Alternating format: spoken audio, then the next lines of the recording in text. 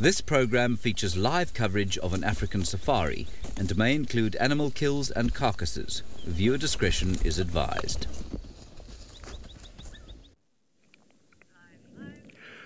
Hola, hola y jambo, jambo todo del mundo. ¿Qué tal vais? Bienvenidos en este safari desde Maasai Mara, que es el último safari desde acá. Estoy un poco triste, pero es como va la vida. ¿Qué tal vais? Me llamo David.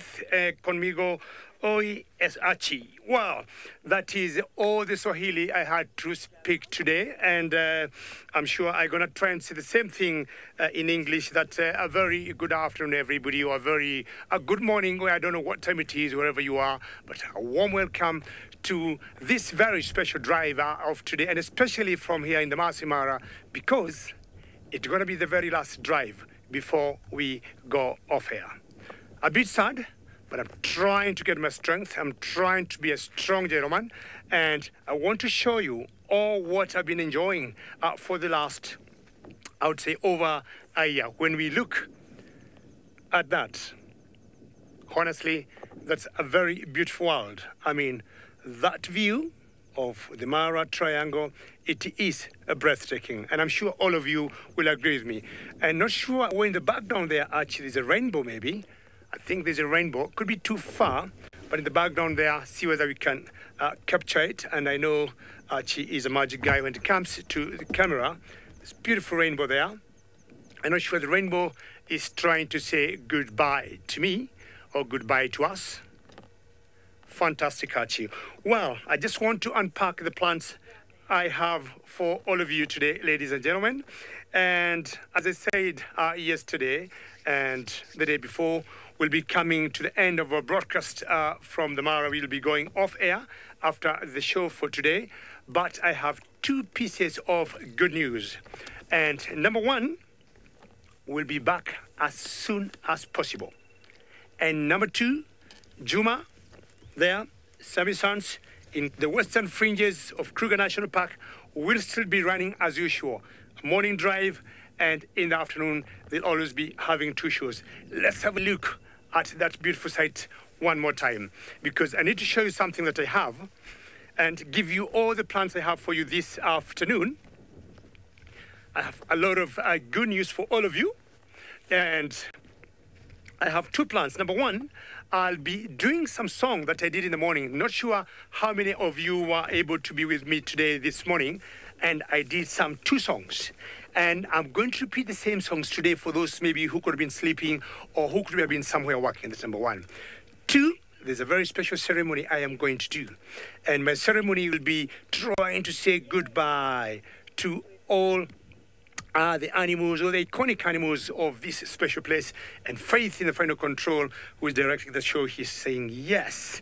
And what else will I be doing? Singing, and of course the ceremony. And then I'll be showing you all the iconic animals as much as I can, or the iconic trees of this very beautiful place of the Mara Triangle. As I said earlier, or yesterday, we are getting, thank you very much. I think everybody likes my boots, and I have to be very careful that Archie doesn't take one. This morning I was missing one pair or one part, and then the other one I found it in Archie's tent. This one's for the zebra running. Now, we really have to thank you, fans. We really have to thank you, viewers. You have done us a lot of good. We are so proud of you. Of course, we're going to miss you, not for a very long time, but as we continue discussions with the Naroko County government, we have to thank the Naroko County government, the Mara Conservancy, and all our partners, Maranga, Maloj, and all the wonderful people. Now, I got a hat here, and in this hat, I'm trying to bend so that Archie can see what I got. I got some gifts there. Can you see that, Archie? Very good. So we got some flowers there, and they're all of different colors. And these flowers have different meanings. I am going to unpack that much later on. So don't go away, because all these flowers will have particular meaning. Some will be for you, and the other flowers will be for the iconic cats of this particular area. So I need to thank you very much, and I'm gonna move forward and try and find out what I'll see as I try to improve or try to soothe my throat, so that when I start singing, I'm gonna give you some wonderful voices. In the meantime, we'll take you back to Juma. I will take you back to Juma, and Oli would be happy to say hello to all of you.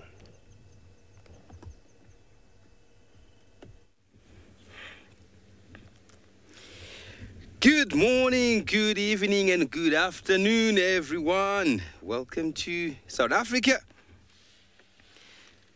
So it's perfect weather for today here in Djuma.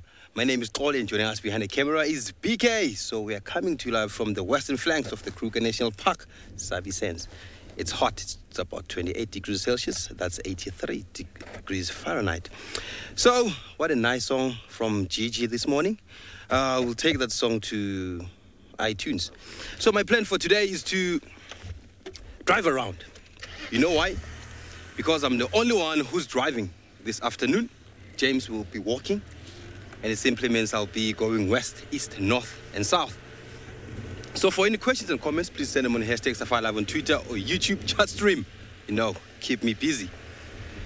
So I'm from where was Thandi, where they last saw Thandi, and then they said there's a kill on top there, on top of a tree, but there was nothing. I think Thandi came back and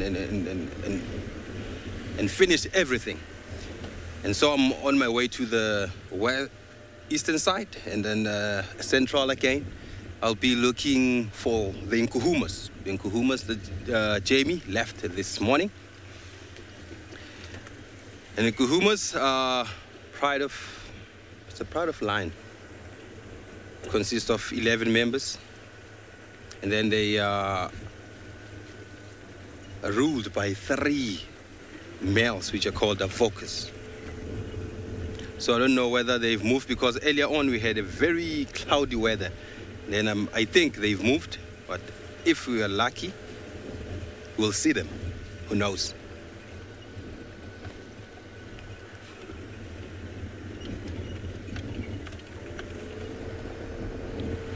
Okay, everyone says good luck, and they have faith in me.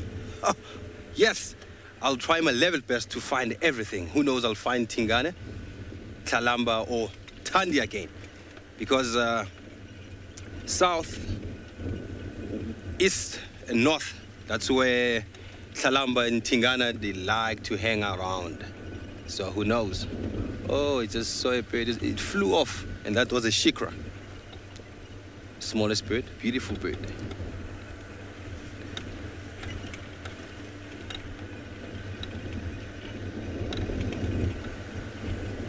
Linda, she's saying it sounds like it's too hot for her. It's not really hot, hey, for me, because this place gets hot, more especially during summer. It gets up to 43 degrees Celsius, and that's hot. And I think that's around 105, 115 degrees Fahrenheit. Yes, it gets hot, this place. So, but water bottle is here all the time to keep hydrated in this place.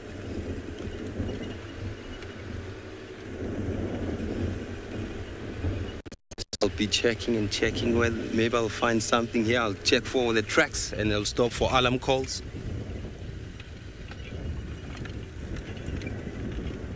Ooh, some viewers are reminding me of something. Voting day. Yes, today is the 8th of May, right? Yes, we're voting. I voted this morning. I voted for, it's my secret.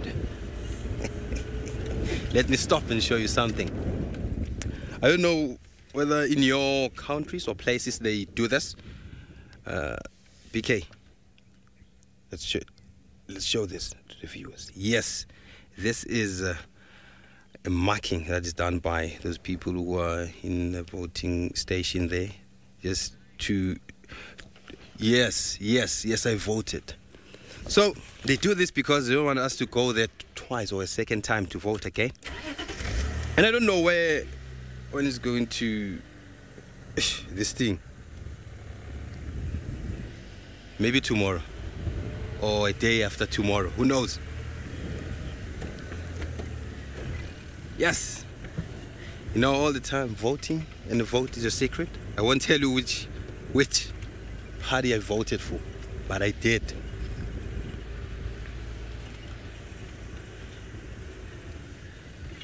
Just imagine if animals were also voting, it was going to be something else, eh? Just imagine giraffes carrying, right?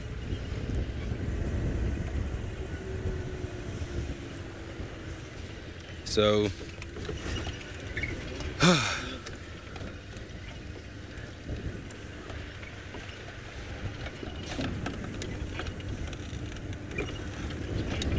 Ben, where is the voting station here in the bush? You know what happened? There are no stations here in the bush. We went out of the reserve. There's a neighboring community there, a place called Dixie. Some of you might know Dixie. And there's a voting station there. Let's see, there's something there. Let's try and get it. There's a terrapin there. But it went inside there. So it was me, James, Marcel, Tekai, to name the few. Went there. Oh, if you can listen to your surrounding, you can hear the birds and the impala ratting there. And these impalas, they really attract our attention because you will think that maybe it's an alarm call.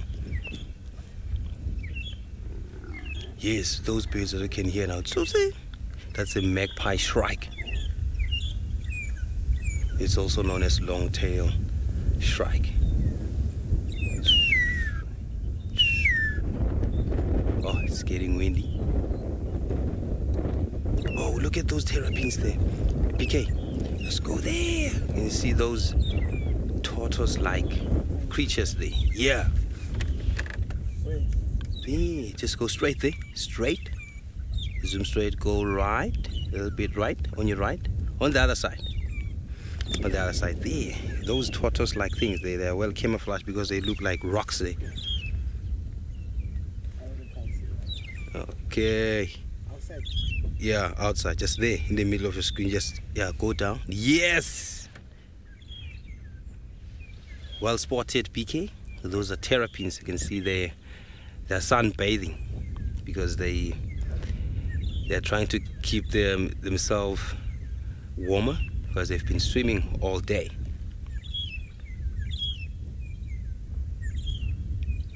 It's nice and peaceful out here. And this weather is perfect for us to go and see a leopard or any cat. So, I'll be bumbling. Maybe I'll see all sorts of beautiful things.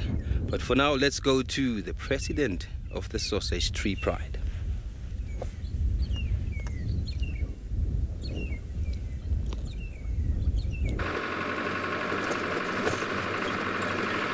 Oh yes, Oli is very true. This president of the Sausage Republic, and I changed that particular area, and I started calling it the Sausage State because they actually own that area and it is their home permanently.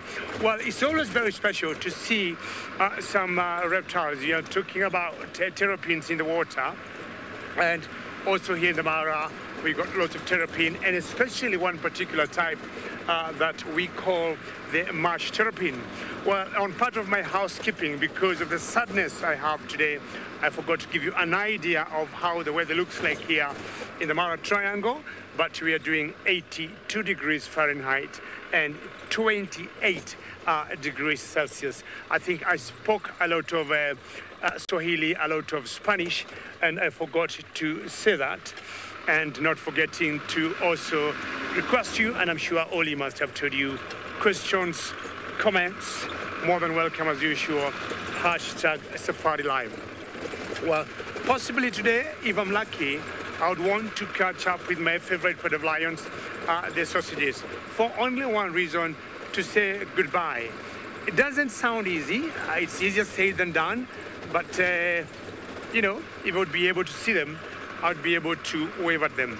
Yesterday, I had a wonderful time with the Owinos, and we had a wonderful show on their buffalo kill that I saw 4 days ago. If I'm lucky to see the sausages, why not? It'll be a good time to say goodbye. That's my whole plan for today. But ideally, drive around, look for any one particular scenery, had some nice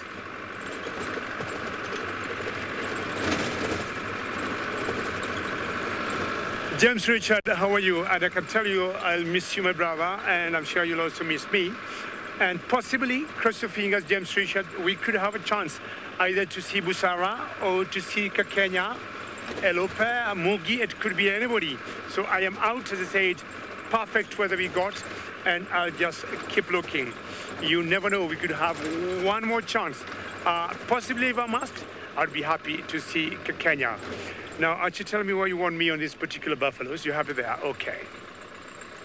Now, this is going to be my first animals on my very last drive from the Mara Triangle, and it's just a huge herd of buffaloes. And with such high temperatures, you know, over 80 Fahrenheit, over, 28 degrees Celsius, it's hot. And what would happen, these big beefs or buffs should just take it easy and just keep chewing cud, as you can see there. And so many birds flying on top of them, not sure whether they're oxpeckers or some kind of swallows, but I would imagine the oxpeckers will never miss an opportunity to get any parasite from the bodies of these buffaloes. Two types of oxpeckers we got here in the Mara, the red-billed oxpeckers and the yellow-billed oxpeckers. I see more yellow-billed oxpeckers than the red-billed where we are. Very nice, it's a huge herd. I'm trying to do a quick count, and something close to 100 plus. That's the average I'm getting, is 100 plus buffaloes there. And not very far from the Ololo gate. Ololo is one of the main gates that enters the Mara Triangle. Of course, once it cools off, they'll definitely be up and about and start feeding. So this could be a whole mixed herd, males, females, and young ones.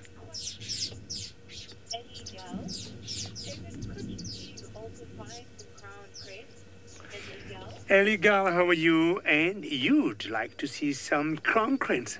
Eligal, that doesn't sound like a very big demand. There's a very big possibility, Eligal, for me to catch some crown cranes for you. It is possible. It's doable. Don't go anywhere, Eligal. And you got about 2 hours or 50 minutes or so, 2 hours, 45 minutes for me to do that. Good request.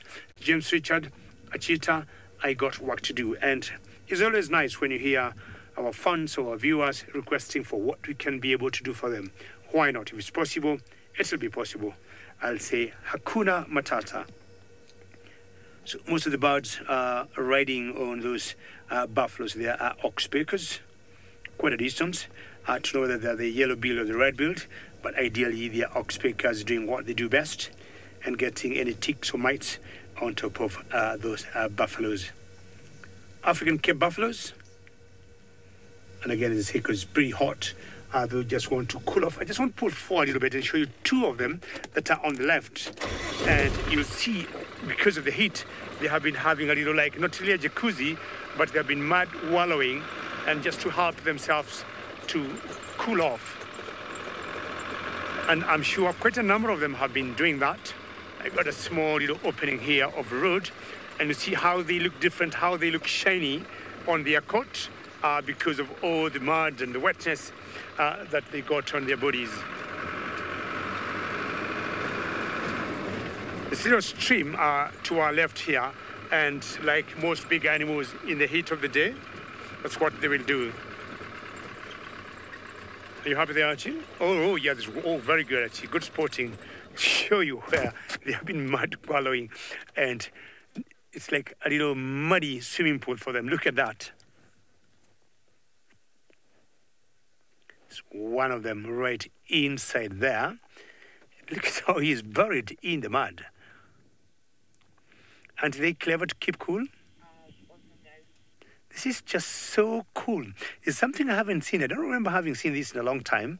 Maybe a good way to like tell all of us goodbye for now before we come back. And looking at him carefully from the size of the horns, they seem pretty big. He seems like to be a male.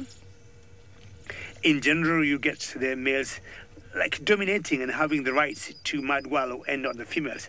But also, once in a while, you'll see females doing the same. Not exclusively males, but in general, the males tend to be a little selfish in mud wallows, and you see them staying in. I think that's what Archie wants to show us in front of us. You'll see one.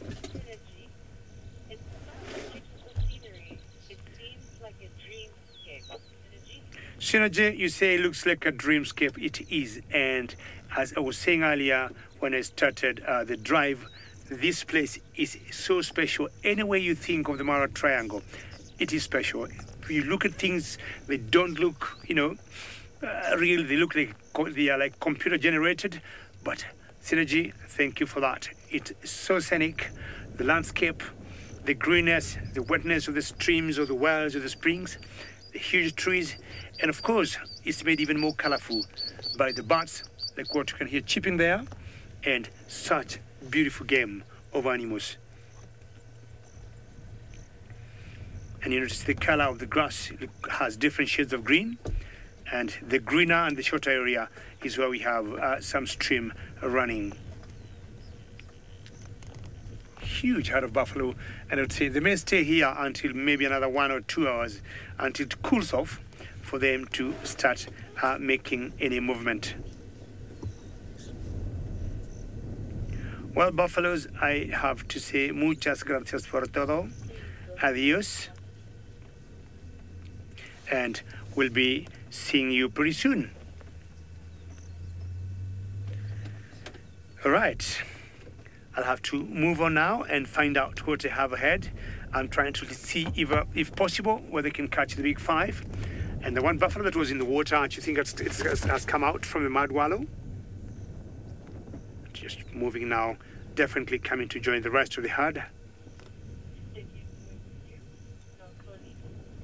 This is just wonderful. Look at how majestic he is. He is a big one, almost the same size like what I saw the other day being brought down by the Owinos. Owinos, a pride of lions, and we saw them the other day. How lovely is that? Goes through that drainage.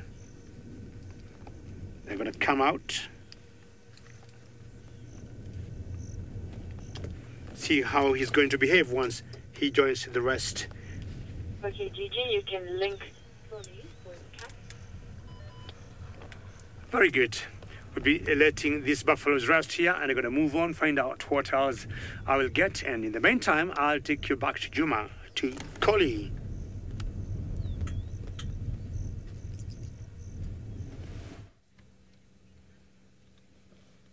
Yes, I found the Nkuhumas on the same spot where they left them this morning.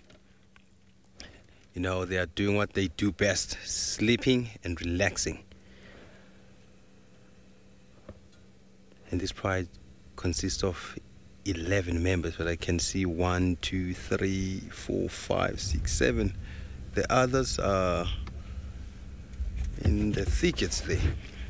So we'll be getting a nice spot there, trying by all means to get a nice spot. Nice camera work. BK, you can only see its back there. And I can see the males. I don't think the males are here.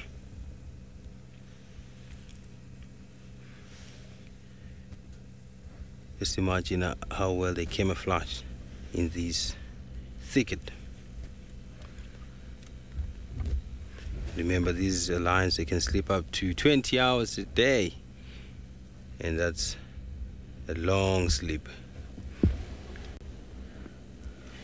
Yes, I wish they were moving. I thought they would be moving because of the weather this morning. So it seems like they are a little bit full So that's why they need to relax. I don't see any reason to walk distances. So they'll be here, or maybe they'll be up and about when the sun goes down. And you can see they're heavily panting because it's hot and they slightly full. And if you can check, even if they're fast asleep, but they can sometimes see the ear twitching there, just because it's just chasing away the flies. And sometimes maybe they are listening. You might think that they are only sleeping. They can also listen to the surrounding. How many lions are here? I can see 1, 2, 3,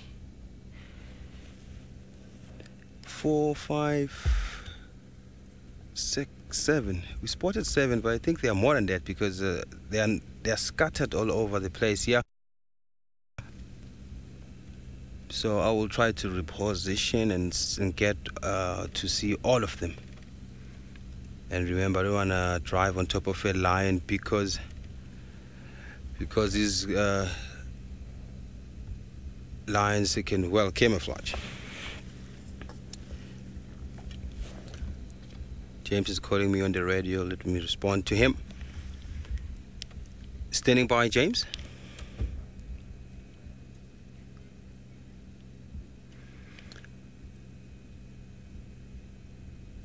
I'm on Central Road now, just right after the dry river bed with the lions.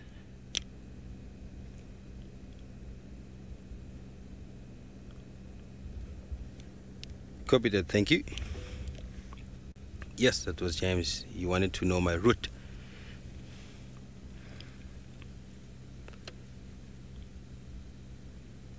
And it's so quiet and peaceful here.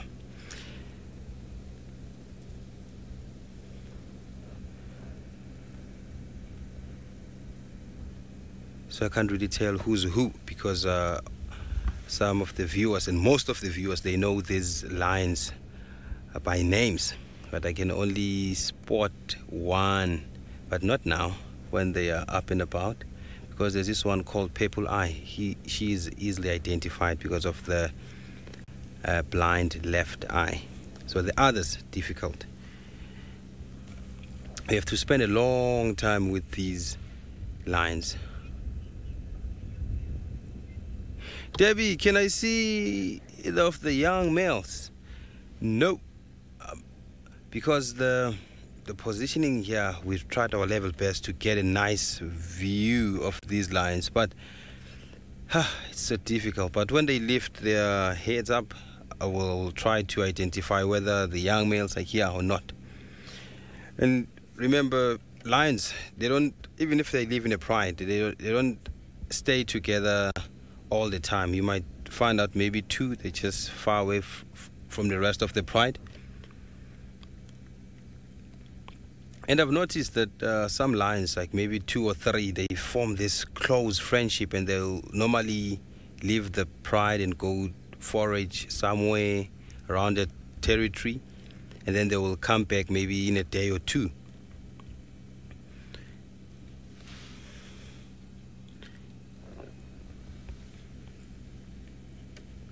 can see the teats there. It simply means it's not pregnant. Yes, because normally when they're pregnant.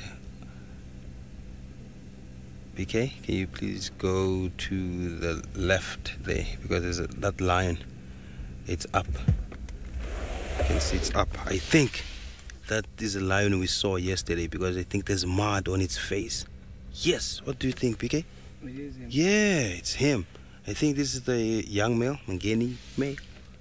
Yes, this is the one what we were with yesterday.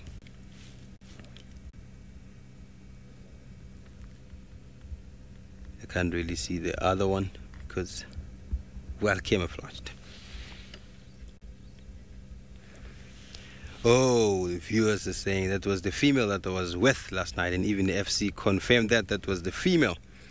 It looked confusing to me yesterday, and thank you for identifying this lion. or this is the female.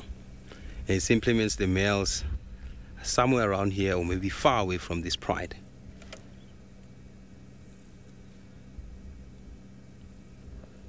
A nice scratch there. And remember their tongue, or they yawn there. Their tongue, they're like sandpaper. They are rough, so they can scratch nice and easy just by using their tongue.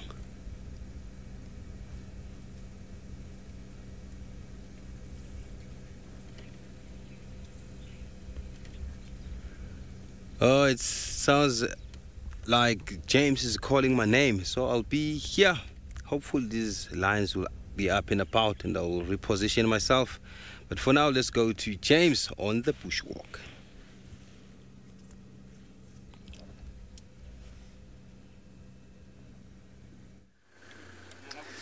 Good afternoon, everybody. I've got some distressing news, and that is that Tundi has finished her kill and gone away. So that is a bit sad. My name is James Henry on camera today. Rondre. Wonderful.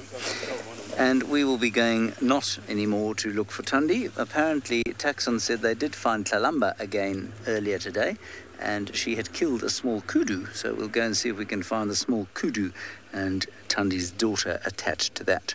Otherwise, I'm sure we'll find some interesting other things on this early winter's afternoon. It does seem quite astonishing that summer is over and we're into the early part of winter, but that is just the way things go. Of course, time moves at the same speed, but it just seems to go a little bit faster the closer to the end of your life you get. Isn't that a cheerful thought? As you can see, I voted today. Chandra, you also voted? We exercised our democratic rights and civic duties and all those good things. And we'll probably spend the next 5 years complaining about the people either we voted for or didn't vote for. You know how it goes, same everywhere really. All right, let's go off towards the far east now, to the Singapore noodle stands of Gwari Pan Road.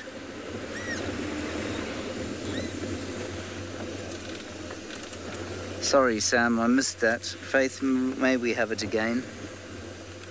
My radio was a bit soft in my ear.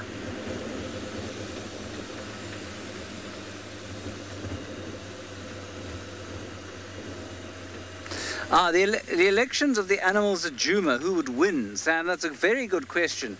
I think that the elections would be won by the most politically astute, which immediately takes us to the primates. So we'll exclude ourselves. We'll go to the baboons and the monkeys as the most socially complex primates.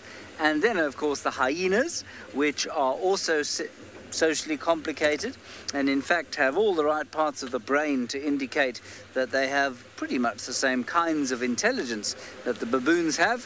And then I suppose we might go to the elephants. Those would be the four parties: the elephants, well, maybe the mongoose as well.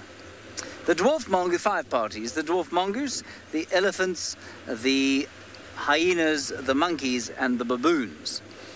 What I think would probably happen in this case is that the elephants, being of generally good nature, not nearly as political as the others, their ascension of their leader takes place by sort of default, really. You know, the leader of an elephant herd is the oldest female normally. She doesn't have to dominate the others, which means that although they have a socially complicated arrangement, it's not actually very political. So I don't think they would win, unfortunately. If we go to the mongoose, well, yes, they have quite a lot of complicated political machinations going on. I feel like they're just a bit too small, though, to make a serious dent on the political landscape. So that leaves us with 3: monkeys, baboons, and hyenas. Now, if I was to put my money on the real kind of cutthroat politicians of the bush, well, I'd have to choose between the baboons and the hyenas, and I think it'd probably come out pretty equal either side. But what I think would tip it in the baboons' favour is the fact that although they are not the same, they are probably politically aligned in some small way to the monkeys. And so I think that an alliance between the monkeys and baboons would win out in any election that took place out here. And this area would be ruled by the monkey-baboon coalition, with the hyenas in main opposition, the mongoose occupying a couple of back benches, and the elephants giving up and not giving a damn after a couple of days and just going about their business. So that's how I think it would play out here. Impalas would be absolutely hopeless. They're slightly too dim-witted. Bush babies also rather just not particularly interested, despite their primate status. And so, yes, I think, you know, that's... Lions are more kind of a criminal organisation than a political party. And so while the lions might lobby, you know, the lions might have quite a strong lobby. One wonders who they'd lobby for. Would they lobby for the hyenas or the baboon monkey coalition?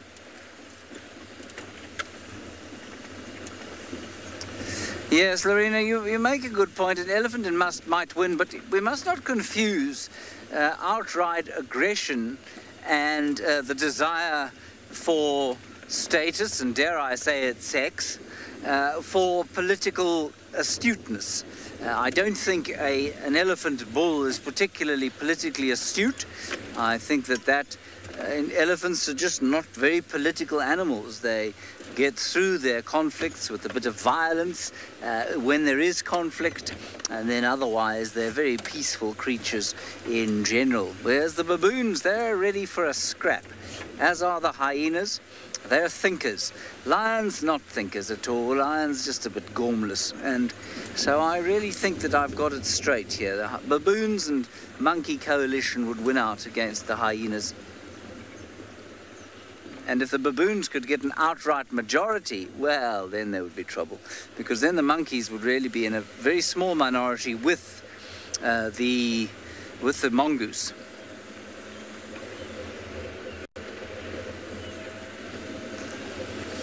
Let's go back to the gangsters now. Lazy, not particularly sharp of mind, with Polly.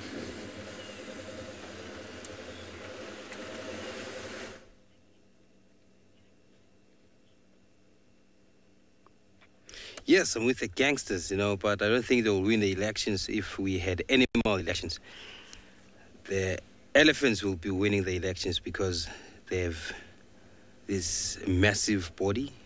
They're big, and they will be threatening every animal that is around. So I've repositioned, but I'm still not getting a nice view because you can see how they're sleeping, showing us their back and their bums, and their shoulders. See that one? It's cuddling on that branch there. It's having a nice nap. And sometimes they will shake a little bit, or sometimes they will just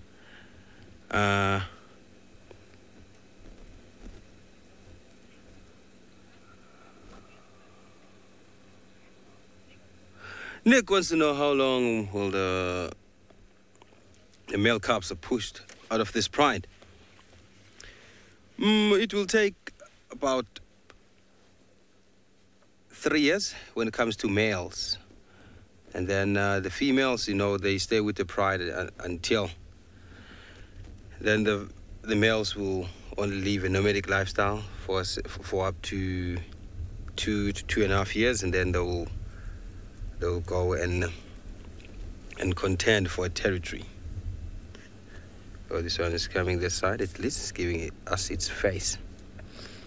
So if you know who's this, send that on #SafariLive on Twitter or YouTube chat stream, because I'm with my profile here, but I can't really tell because these eyes to me they look the same, because there's a ridge nose, there's purple eye, there's all these females easy because that one has its scar or wound on her left thigh.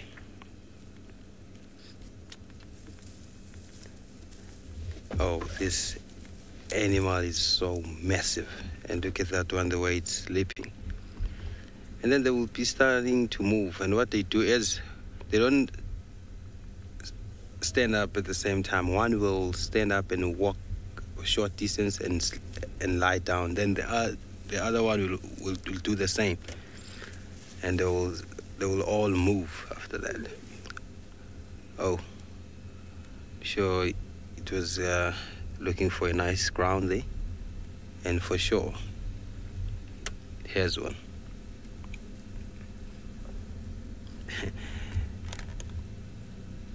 PK, please go to those hind legs of that lion and see how this lion is sleeping.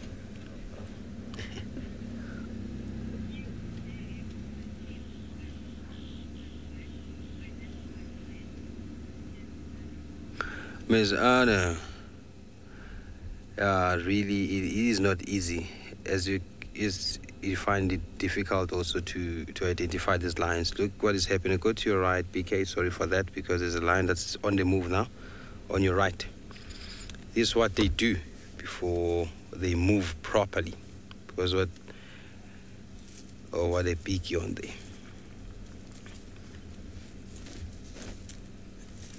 Definitely, this is a female. Oh, it has a scar on its, yes, on its left face there, and the one with the scar, something like that. It's oldest female. It's not. It is. No, it's not. Oh, these lions have like scars. There's a lot of scars on their faces and their body, so sometimes it's not so reliable to rely on those wounds or markings, because lions, they live this toughest lifestyle because they have to fight when feeding.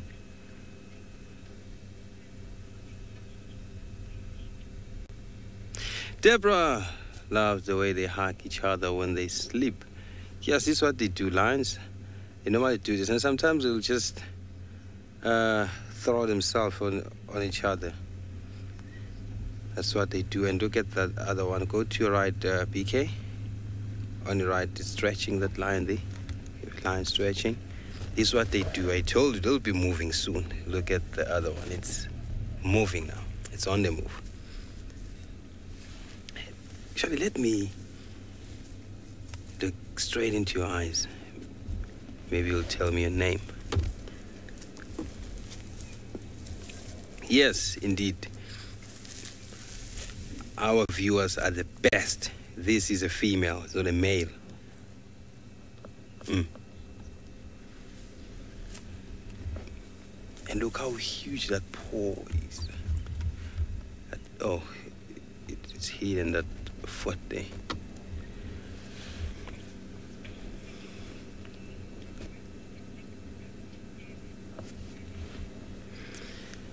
So I think I really need to get a nice view here, because they're just not far away from the vehicle, and that will make BK to work a little bit. So for us to do that, we need some time. So let's go to Gigi, who's driving in the Mara.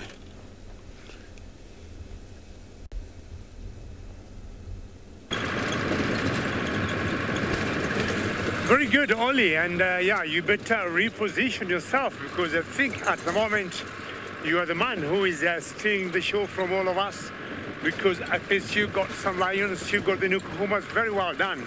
Now, I'm just trying to walk back. The 1 year I have been, presenting and bringing you this wonderful wilderness of the Mara Triangle. And if I look back the over 1 year period I've been here, most of that time I have been a lot of ups and ups and ups. I do not remember very many times I would say were down, or I would say they were a bit sad. And if I remember all the successes, it's always a lot easier to remember the failures, and not the failures per se, to remember the sad moments while you have been out here, because as guides, the times you're out going out there, you're seeing like the buffaloes we saw the other day, the windows hunting. You feel sorry for the buffalo because they took like over 2 hours plus to bring it down. Well, I might have first to pause on that story for a moment, and I'm assuming that Ellie girl, are you still there? Faith, can you see Ellie girl? Because Ellie girl had requested me for some crown cranes, and I'm just hoping, Ellie girl, you're still there. I got 2 on the road. I want to first stop. And Ellie girl, Faith, in the final control, she's telling me she's using her far lookers or binoculars to find out if she can see you. And I hope she has seen you, Ellie girl. And if she has, then I'm happy that you're still there. And there is your request, Ellie girl. I love so many birds, but I would say that the crown cranes, Ellie girl, are very iconic birds. Very good, Ellie girl, to hear you're still there. Very many thanks. And I was saying earlier that the crown cranes, I would say they are some of the iconic birds of the Mara Triangle. I hope this will make your day, Ellie girl. Always very difficult to tell the male from the female. But of all the beautiful parts of this bird, the crane is just, see how it just shakes it like a girl shaking her hair, eh? And you can see the amount of wind blowing her frontal breast furthest there. They seem to be quite relaxed and comfortable, and I'm sure Faith, also directing the show, is enjoying them from the final control. So, Elika, what I want to do is just to move forward a little bit. I have warmed up with them and give you some better close-ups. And Elika, if you can, I would want you to whisper a small little goodbye to these crown cranes here and tell them you'll see them once I am back here. But I'm sure we also have the same birds in Juma. Diane, very good comment, and you say they are just beautiful. And I'm sure, Diane, you're enjoying the beauty of these birds together with Eligal and all the other viewers. See the very long legs they got. Now, it's not because they need the long legs to walk in the water. They need them to give them some balance, because look at their toes and see how she's lifting the feet up. Do you see how wide they are? This is very good camera work, Archie. Very many thanks. It's not because they need them to walk in the water. It's just because they need, the feet helps them to give them a good balance because of their height. Long legs, long body, see their long neck. So they need some wide feet just to have some good balance. I guess they're catching all the insects they can in the grass there. Eligal and Diane, would you be able to tell me which is the male and which is the female? Deborah, you are very right that Africa has the most gorgeous birds. I mean, we got people, Deborah, who will only come to Africa to watch birds. And I could be here where I am watching this crane, and maybe some friend of mine whispers to me, David, I got news for you. And I'm like, what news do you have? There's a leopard not very far from where you are, and it's feeding on some sort of antelope. And then I'll tell, my guest, excuse me, not to interrupt you, but a friend of mine just passed some news. There's a leopard that is on a kill. And they'll tell me, David, very many thanks. That leopard is yours. You can keep it. We want to watch the birds. So, Deborah, don't be surprised. We got people, including myself, who love birds. To the west of Kenya, there's a country called Uganda. And this is the national bird of Uganda.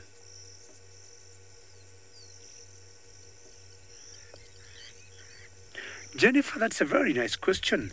You're asking about the head and the crane when it rains. I will tell you, Jennifer, it is staged upright, Jennifer. It doesn't do much because they're like stalks of grass that are very solid. And there's no way that if it rained on, it would go fluffy or it would just fall. It remains very solid and very upright. There's a time I was watching them in the rain. Actually, they had some small little chicks. And I thought, the crane of the small chicks go, floppy, but they remained very solid.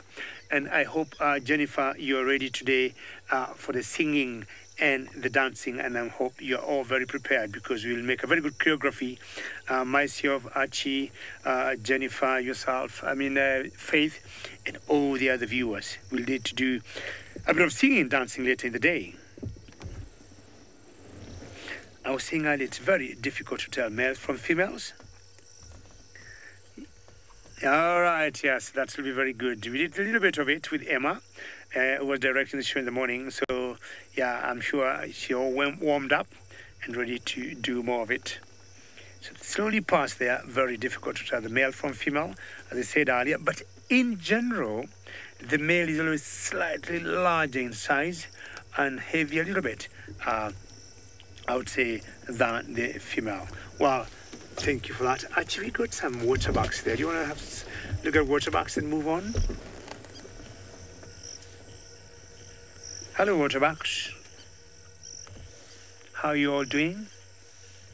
Now, all these are girls, and I'm sure you can tell why. Oh, there's a boy here. Thank you, Archie. Correction there. There's one big boy. And either with so many... Yeah, you can hear some birds that are chipping from the water area there.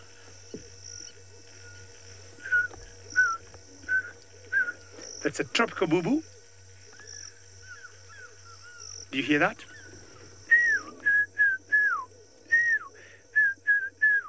That is an African fish eagle.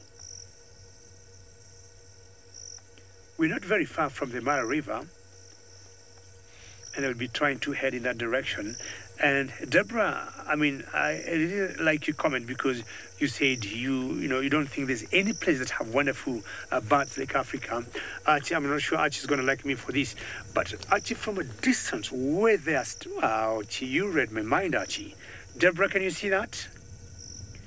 Okay, Faith, I would want to ask this question specifically to Deborah, if she can tell me which bird is that, because I'm sure Deborah has been following us for a long time.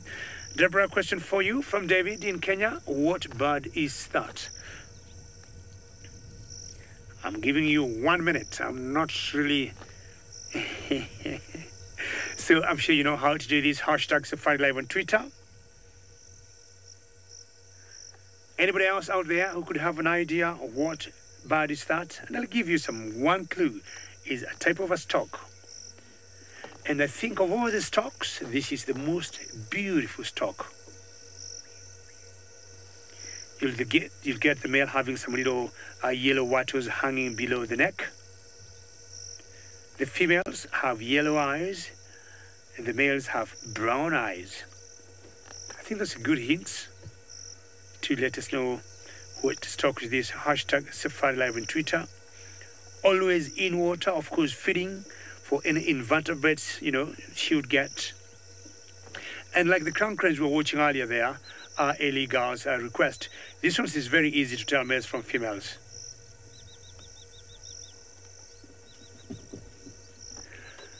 Deborah, now you'll have to come to Africa for me to tell you the name, but because you're a good viewer of ours, I'll tell you the name, and that's the sandal-billed stork. Sandal-billed stork. More birds and birds there. Well done, Archie. And we got an egret. That's the big bird there, is an egret. And the smaller ones there are called the sacred ibis. Sacred ibis. So in this one area of Sat, I would say we've seen like 4 species of birds, which are the crown cranes, the grey crown cranes. We have seen the sandal-billed stork. We got the great egret there. And we got the sacred ibis. And this is the beauty of Africa. Game all over, and more so the Mara Triangle. One of the most beautiful storks, I'll tell you, that I know. Very long beaks, and I'm sure either some frogs. She's catching herself with something in the mouth there, and I think there's a fish. Yeah, she got a fish there. And how clever for these birds. They're always very patient when they go feeding, and they're never in a rush, They always stay there and they take the time, just like the herons, until they see something they can catch. She moves around, spots something. The beak is so powerful, it's like a spear. And once she spots something, she just throws the neck forward, pushes the beak right through the mud, and either kills or grabs what it wants. And most of what they catch, they just sometimes, or more often than not, swallow them alive.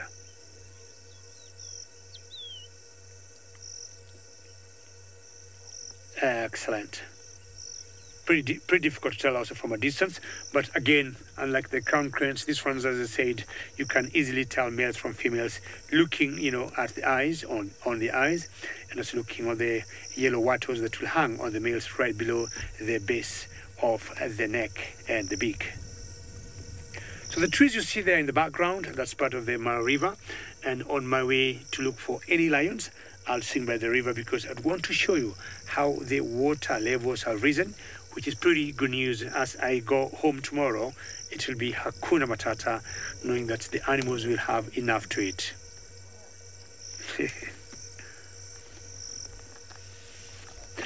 Very good. I think James Henry is trying to compete with me because he got a cat that got some types of spots.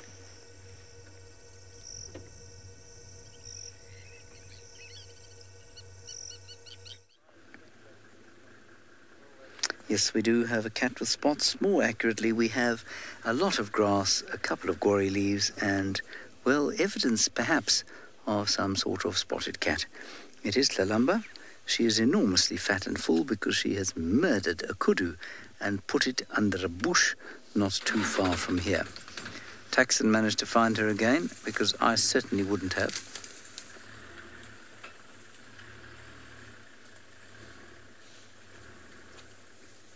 So, I don't think we're going to go anywhere from here this afternoon. We're going to stay right here until hopefully she returns to her kill and begins to devour it once again. Very, very pleasant temperatures out here at the moment. 82 degrees odd, I'm told, Fahrenheit, 82 to 83. So same as the Mara, which is not common. And I guess all of us are going to pay tribute to the Mara at some stage during the day. It is a very sad day, but with any luck, we'll be back broadcasting out of the Mara very soon.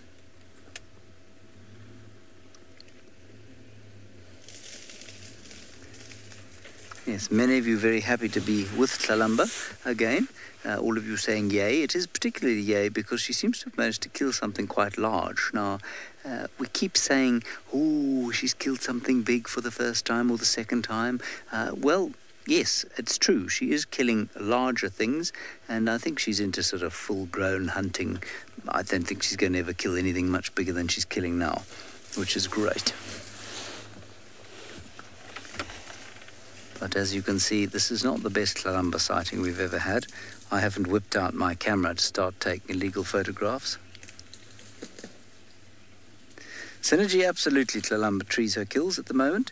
She trees the smaller kills. Remember that a male impala or this baby kudu will be very difficult for her to get into a tree. It's much too heavy. You might find someone like Tundi Tundi in her prime being able to lift a fully grown male kudu, at least male impala into a tree. But a youngster like Tlalamba, who's still got probably a year of muscle growth to go, she's not going to be able to lift a big male impala into a tree, I don't think, just yet.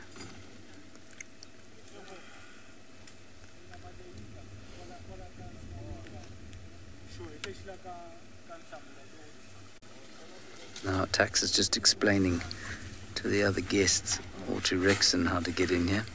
They too have a beautiful sighting of two spots. And I tell you, if she wasn't panting, it'd be quite difficult to make out that there was a leopard in there, wouldn't it? I do think it's going to be worth staying here, though. In fact, I think Rexon has managed to luck out. I think he's got a pretty good view. These poor cats, I wonder what they think when they're sleeping peacefully and suddenly an army of people come and look at them.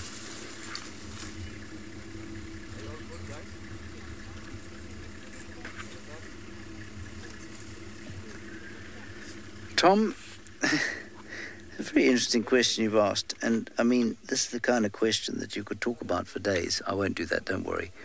Do I think that she's a better hunter because of nature or nurture? Well, obviously, at its most obvious level, it's both.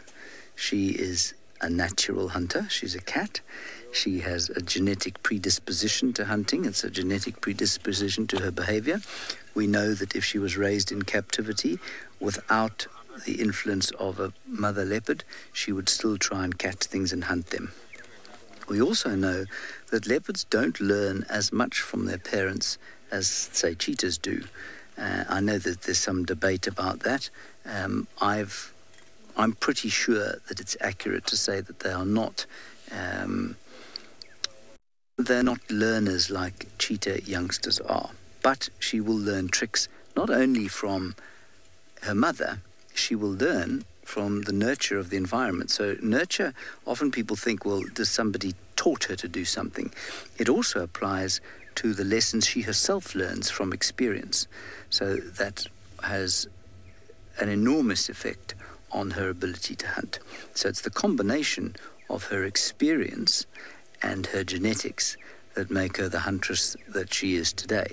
So to say, is it nature or nurture? Well, it would be silly to say it's one or the other. At the same time, it's possible that she has some sort of genetic predisposition to being a good huntress. Perhaps she's slightly faster, perhaps she's slightly stronger than other leopards of the same age, and perhaps that makes her slightly more able to catch big prey. Maybe she's slightly quieter. She's got a better feeling for being quiet. It's a little bit like cricket or any sport where you're genetically predisposed to being good at it, but without developing that talent, without nurturing that talent, you'll never become an international cricket player or a major league baseball player. Similar kind of a thing. All of it is nature and nurture. And if we can get to nature via nurture, in so much as if there is some kind of nature via nurture, what am I saying now? If there is some kind of change in the environment that makes one genetic behavior more successful than another and results in more offspring, then that genetic behavior will be bred into the population. But it's very difficult to say, and I know this because I've been reading about it quite extensively of late. It's very difficult to say any behavior is purely due to a genetic factor or a gene or even a suite of genes. It's almost impossible to look at genetics in the absence of environment, so nurture, and in the case of humans specifically, but in the case of many other animals, without the light of culture as well. And so it's a combination of nature, nurture, and culture that make up the suite of an individual organism's behaviors. And so, while there's not a lot of culture in leopards, I don't think, the further away you get from primates, the less actual culture you'll find. Certainly the nature and the nurture and the complicated interaction of those things and the environment, which includes the nurture, will define how an animal behaves. They definitely have genetically different personalities, leopards, we know that.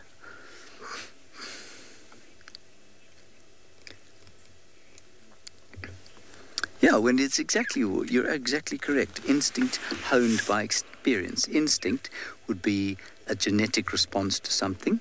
Experience would be an environmental learning. And so you've just summarized it in a completely different way, or with different words, but said exactly the same thing. That's absolutely right. It's instinct honed by experience. The classic example of that, and one that you'd give to a sort of first-year university student, I guess, or anybody who's just starting to learn about this stuff, would be language in human beings. human beings are genetically predisposed to language. They're not genetically predisposed to English, though, or to Zulu or to Spanish, and that has to be trained into the brain. But without the genetic predisposition to want to communication and to language, you couldn't teach an animal to speak Spanish. You couldn't teach the llama to speak Spanish as hard as you tried. It would be impossible. But you can teach a human being to speak Spanish because we are wired for language. So does that make sense? Language is a classic example of nature and nurture working together.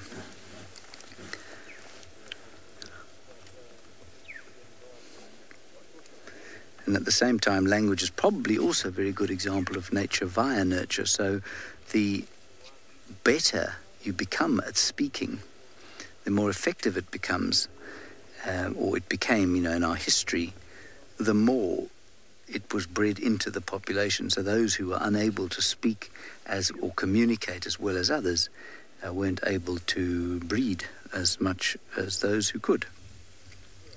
And so the oafs who were unable to speak were eventually bred out. It's really fascinating stuff, and if you are truly interested in it, you should get along to Robert Sapolsky's book, Behave.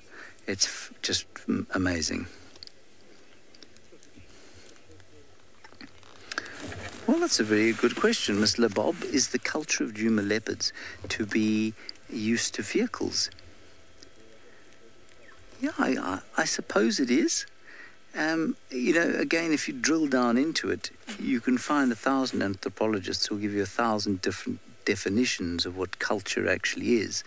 And I'm certainly no anthropologist.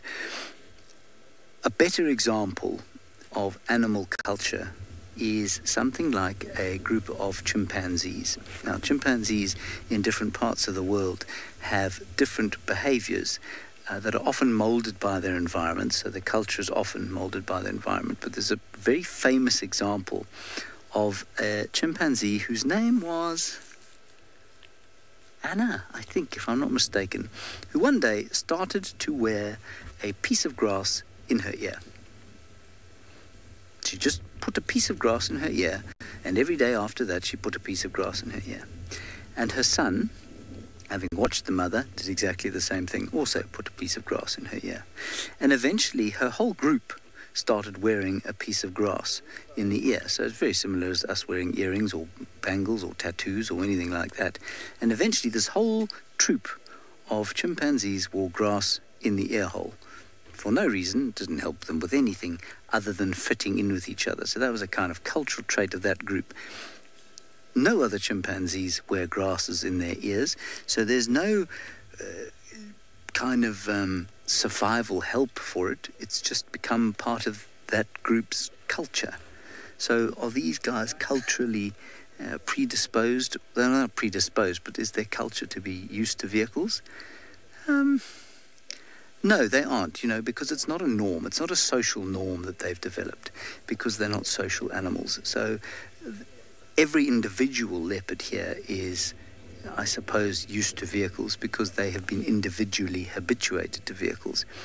I suppose you might describe it as slightly cultural between, say, daughter and mother, because she may well have learnt that we are not to be terrified of from her mother and from the way her mother reacts.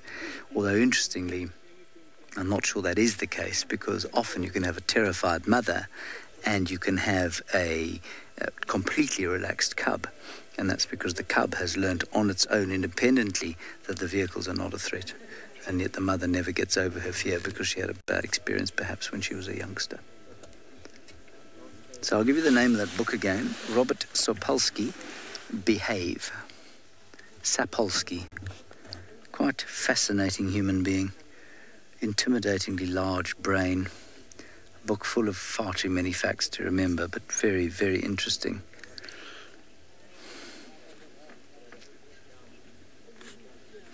All right, everybody, let's go back to the oil bag, who is sitting with the Ninkapuma Pride, and they are doing nothing.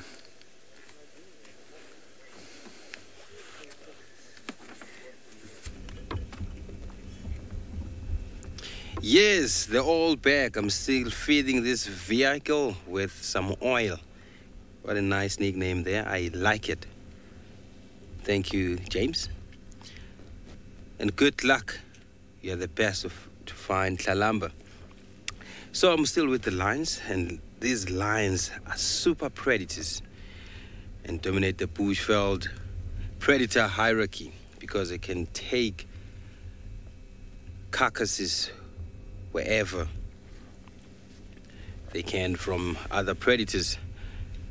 But their real competition is hyenas. Remember that if hyenas form this huge army, they can chase off lions. And here I can only see 1, 2, 3, 4, 5, 6 lions. It means 5 are not here. They are somewhere maybe hunting, maybe sleeping, or maybe mating. You can see the black tip on the ear there. It's black because it has to help when hunting or moving. It tells the other members where to go. And I've read something with the lions some time ago about their hunting strategy. They're like rugby or basketball players, if you can name the few sports. They know who has to go to the flank, who has to start the surprise attack, who has to do this, who has to do that. They have positions in the pride.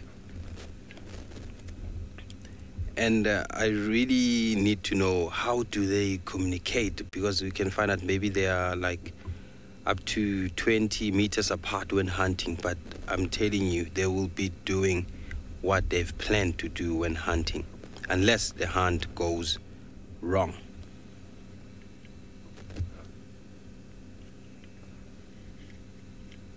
And that's the best strategy to do, because the leopards, they only think for themselves when hunting. Jody wants to know, are dominant males around? No, I haven't seen a big male here, but we had a big male yesterday morning. I think he went to join the other 2 males, because in this territory we have 3 males that has formed coalition, and they are called avoca. I don't know whether they are safe to have a territory in Djuma, because they can spend a lot of time without coming the site and demarcate and reinforce their territory. I sometimes think maybe the other males will come in and take over this side of Djuma, but who knows? And those avocas are still young boys, still have power, and they are 3. And remember, 1 lion can't stand them. If they are chased out of their territory, it means those lions must be very strong, or they must be maybe 3 or 4 and well experienced. Because taking 3 lions down while you are a lone male lion, it will be not possible.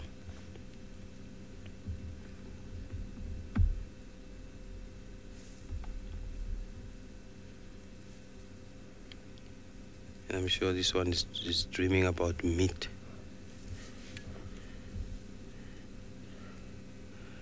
You can tell they're not heavily panting. It means they've ate a lot. Patsy is wondering where the rest of the pride is. These lions, they have a huge territory, hey, and the thing is, their territory is also on the other side of the reserve, our neighboring reserves, where we are not allowed to traverse. So they might be there. Sometimes we communicate with the other lodges about these lions or big cats, like leopards.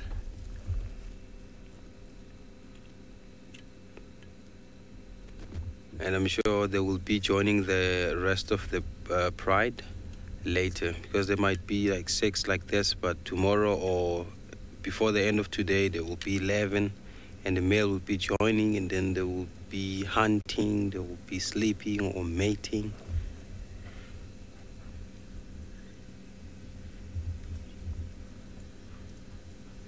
You can see they're cuddling there, and this is to reinforce the bond, because bonding in lion life, it's essential. They have to know each other's smell. And BK, go to that tail. Can you see how thick is that tail? That one. Yo, look at that thing. It's thick.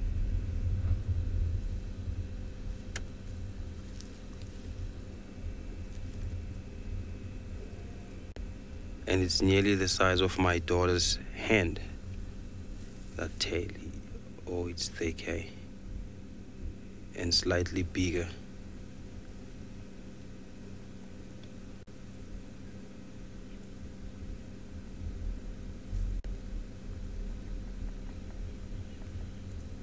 Awesome, I can see now.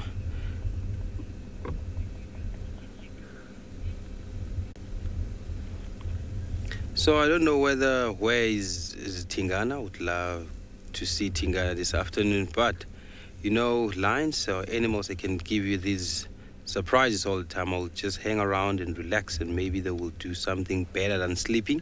But for now, let's go to Gigi in the Mara.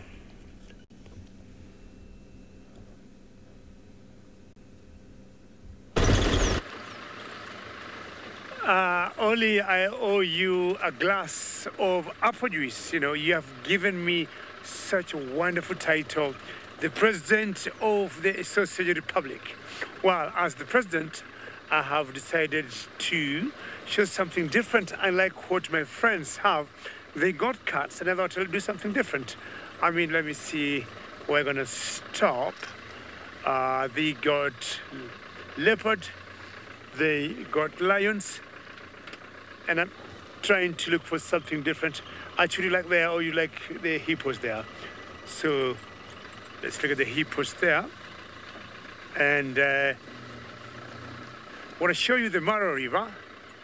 Are you happy with this angle here for those guys? Keep going. All right. Excellent. Now we have arrived at the Mara River, ladies and gentlemen. Sorry, actually, the cat just getting into his balance nicely. And the reason for me to come here is to show you that our river is back in business. The Mara River is flowing again. And of course, you cannot miss these amphibians here. You cannot miss these hippos. Huge, sometimes grumpy looking. And the hippos, if they would talk, they're like, well, thanks to the long rains in Kenya, because their home or their main habitat has enough water to keep them going. Can you hear that?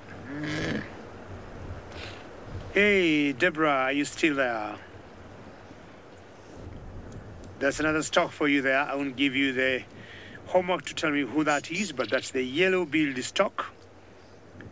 Yellow-billed stock. Sometimes we call her the woodstock. Look at the color of her beak.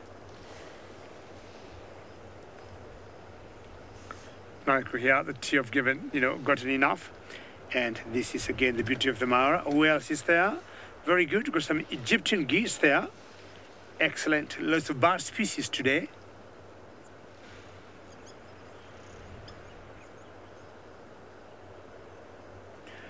And we're gonna be looking at this birds and see they're having a drink.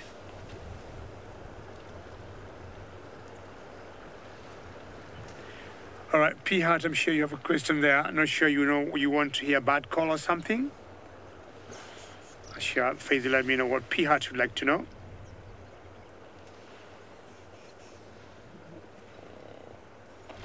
Oh, got you. Well done, P Hart.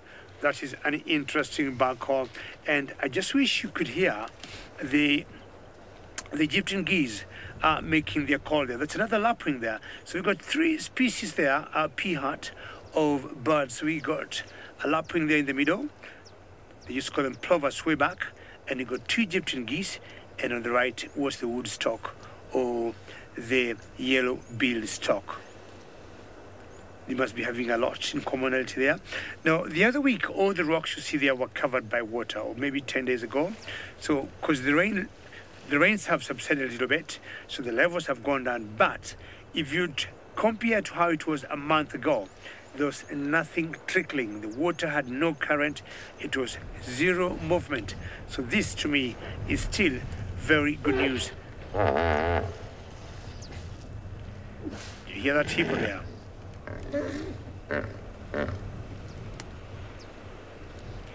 And this reminds me of the cheetah hall in Juma.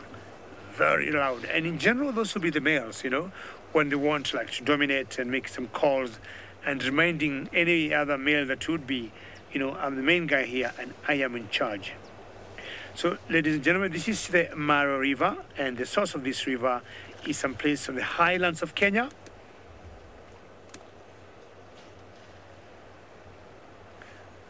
Nick, let's talk of migration, and you got those words out of my mouth. Now, I was saying this river, Nick, the origin of this river is near the, at some highlands of Kenya, near my village, and the river is about 400 kilometers or 250 miles or so. This area where we are currently is one of the main crossings. When migration, Nick, comes, there's a lot of activity in this area. I'm looking at the end of June, early July for the migration to come. And when we talk of migration, we could be talking of almost 1.5 million wildebeest and about 800,000 zebras. Of course, there are quite a number of elands too. Sometimes they say we've got about 200 to 300 elands. So those are the 3 main species of animals that are involved in the migration. Then the river swings by, of course, goes through Kenya or the Mara Game Reserve, and then it goes all the way to the Serengeti National Park in Tanzania, and then comes back to Kenya, and it drains in Lake Victoria. And we all know Lake Victoria is the source of the River Nile, one of the longest rivers we got in Africa. And what I'm trying to say, the water you see here, all those hippos are in that water. This water one day will make its way to Egypt. Will you believe that? Going all the way to the Mediterranean Sea. Hippos, both diurnal and nocturnal, and like now, they'll want to stay in the water, you know, in the whole day. And Faith is amazed by that fact that where we are connected to the Mediterranean Sea or to the Egyptians, because this water ends up in their country. And I want to believe this is the main water they use back there. It's dark there, and that looked like a white-faced tree duck.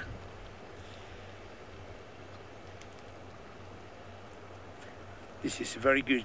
Lots of bird species today. White-faced tree duck. Not sure she wants to have a drink, most likely. But as we wait to see whether she is going to have a drink, yes, she is having a drink.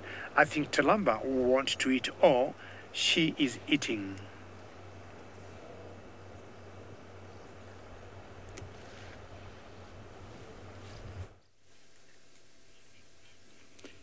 Talamba is not sleeping anymore.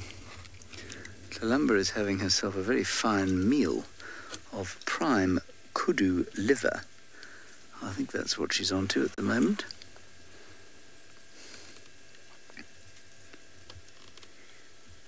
So she's managed to get up, and she's having a wonderful time eating some kudu.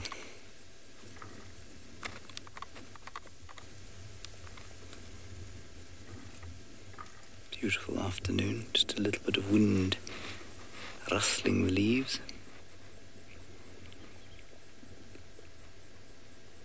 You can probably hear her tongue going. Pretty gross, really.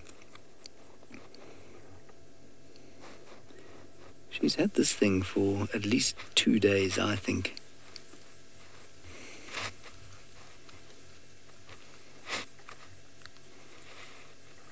She's finished a lot of it.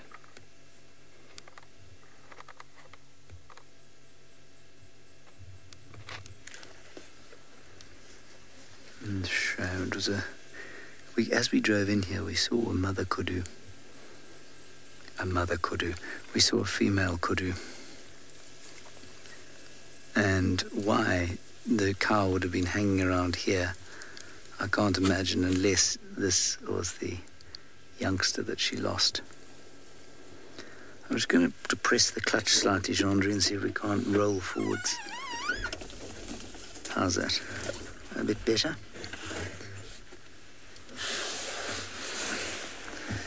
I now have no angle for illegal photographs.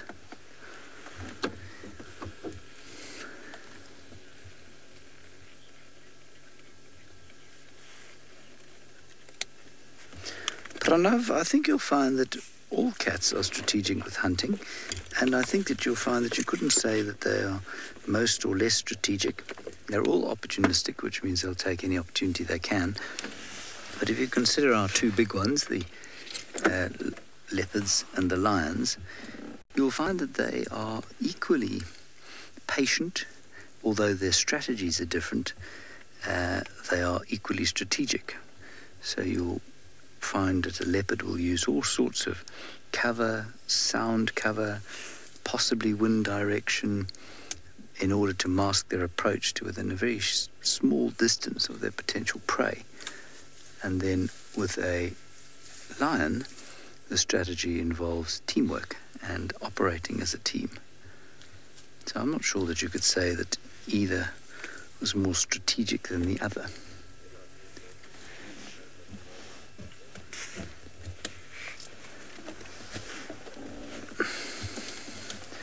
Yeah, we've got lucky here, everybody. Everyone pulled out of the sighting, and she got up and came to eat straight away, which is fantastic.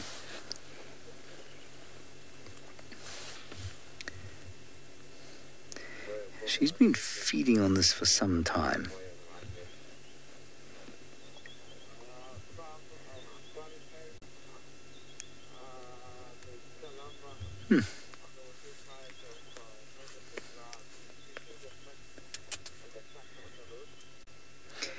I find, the more I do this, the more I think about this stuff, the more I think about how, we are always universally, just about viewers and guides here, when we watch a death actually occurring, we find it very sad. And that buffalo's demise at the hands or claws of the Owinos the other day is a really good example of that. How we all felt dreadfully sorry for it, but once it's down and dead and eating, it's incredible how that impression changes. We stop really feeling sorry for the prey animal, and we just marvel at the predator, which I suppose is how it should be. A couple of you asking whether I think Tundi killed this. No, Tundi was miles away from here on another kill. Tundi is a long way from here yesterday on an impala kill made somewhere around Quarantine, which is just near our camp. As the crow flies, we're a good 1.5 kilometers, so about a mile away from there. And I'm pretty sure that she killed us on her own. I cannot see any other explanation for it, because she's one of the smallest predators out here that could kill something that size. And, if it was a bigger predator like a hyena or tingana, she wouldn't be feeding quietly on this on her own. So, yeah, I think she killed it.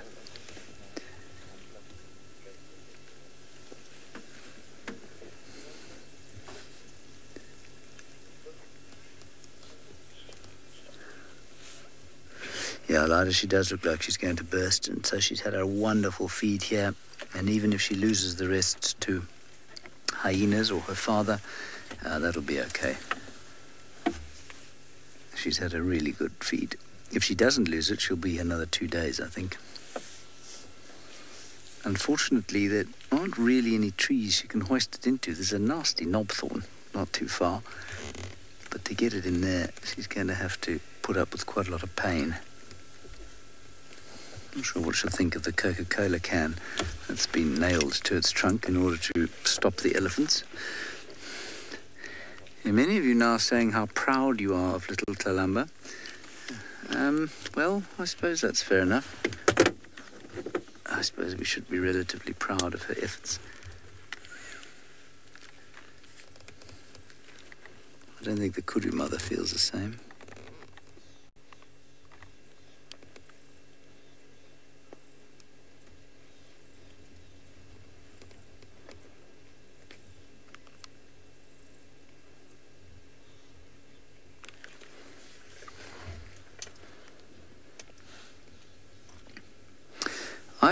I would have said yes. Normally they eat the organs before the meat, but in fact we think she's just eaten the liver as you came across to us, and she's obviously eaten a lot more than just that.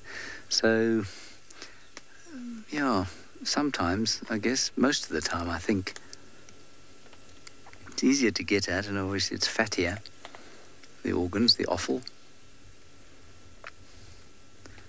Now she's into the difficult kind of intercostal rib muscles.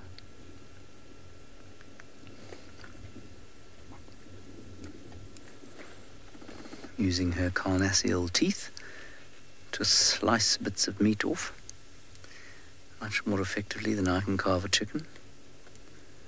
After I've carved a chicken, it looks like somebody has planted a small bomb in it.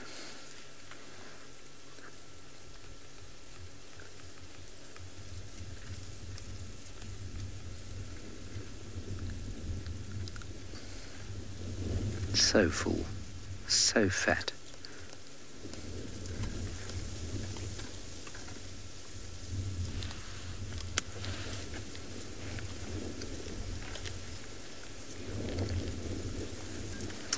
All right, David, on his nostalgic trip of the Mara Triangle, seems to have made his way down to the water's edge.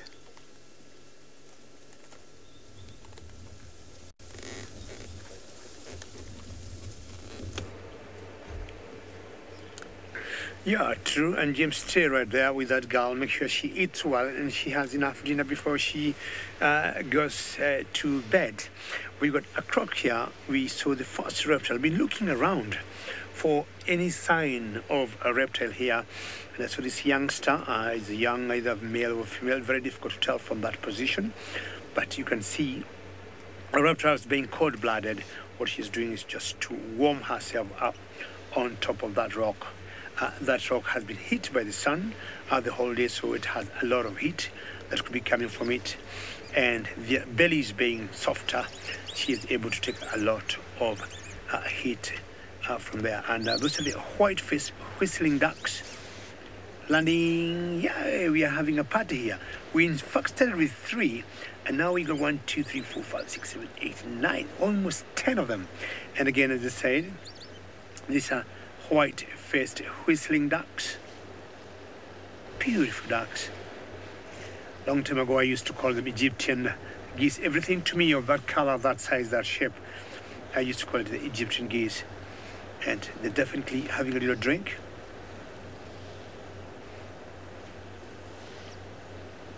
Let's see, we can hear the river flowing and all the birds around here.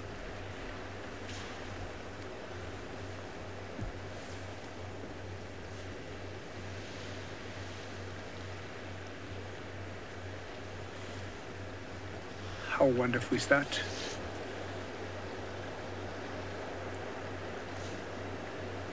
This is something I will truly miss.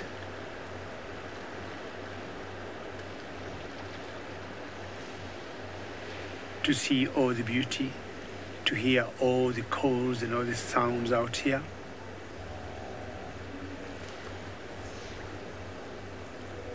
The hippos in the background.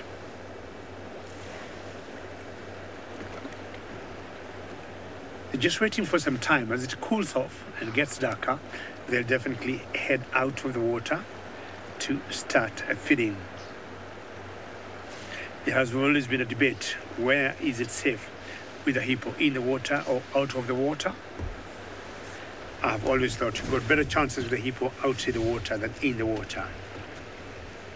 I remember when young in my village, should you have bumped into a hippo, the hippos were doing anything possible and pushing you towards the water because they knew once in the water they would be kings and they would deal with you accordingly.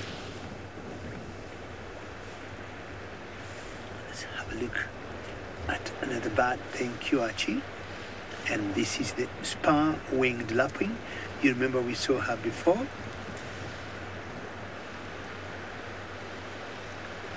Yes, ladies and gentlemen, this is truly priceless. Now, look at the reflection of that lapwing in the water. Isn't that wonderful?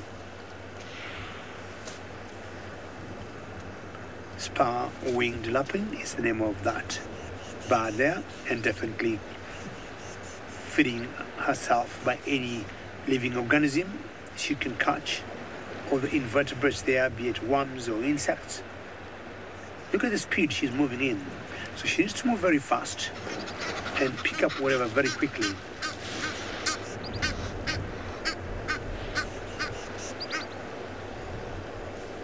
Lovely calls from the Egyptian geese. I hope, Deborah, you're still watching with Eligal. I hope the crown crane was not enough. It's good to add a few bird species. Some of the most beautiful... Ooh, are you having a drink there? Are you cleaning your beak? Or are you looking for food? I'm rather confused what she's doing there, but I just guess she's cleaning her beak. Hey, Mrs. Lapwing, Jambo Jambo, hola, ¿qué tal, Mrs. Lapwing? And we're gonna show it to you. And Lapwing, Mrs. Lapwing, I'm gonna thank Archie for bringing the lapwing back to you, spur-winged lapwing. Hopefully you are well, Mrs. Lapwing, and oh, very good. And no, thank you for your questions on birdings. Hopefully be right back pretty soon to keep showing you more lapwings. I'll try and see if I can get a water lapwing for you when I leave this particular spot I am in today, or this time. And in general, you get the spur-winged lapwings being on their own. You don't see them like going in big groups. Now, are you cleaning your beak again there? Or is it the other one? Or are you trying to disturb the water and anything that could come out? You're going to feed on it. That's more or less like it, like what you see the ducks doing.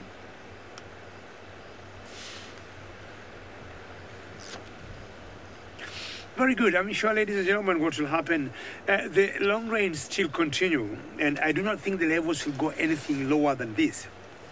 From a distance from where we are, we can hear lots of thunderstorms, and I can see lightning in the background, which would indicate more rains continuing.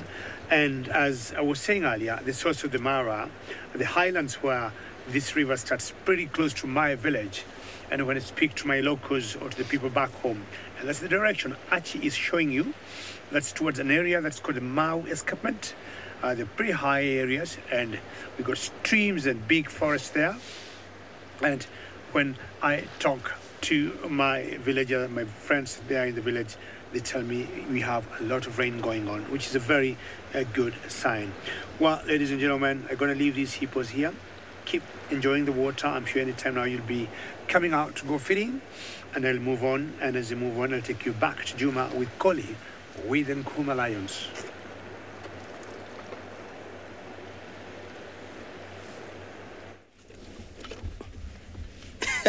You won't believe what happened here.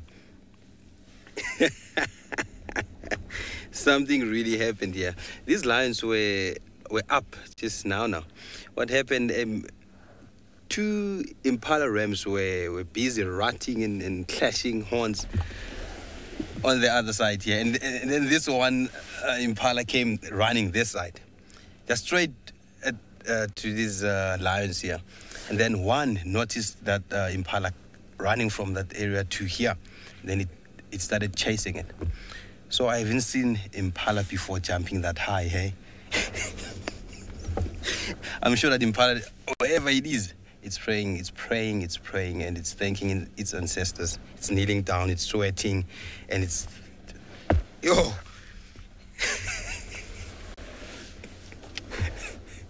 They didn't manage to catch that impala. It took off.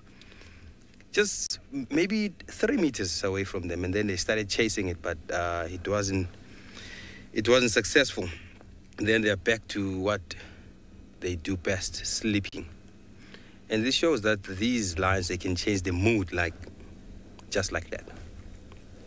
Even if they're full, if the opportunity avails itself, they will hunt.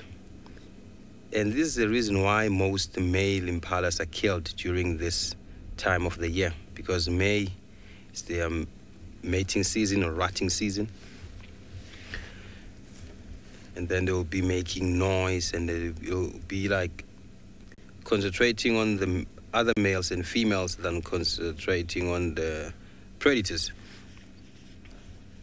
I wish that was recorded, and it just happened so quick. And BK, when we were just talking here, and we saw this impala running to this pride, and we got excited to that point that we forget what we were supposed to do, like press record and stuff, because we were laughing after that. Yeah, she's saying this is very funny, hey?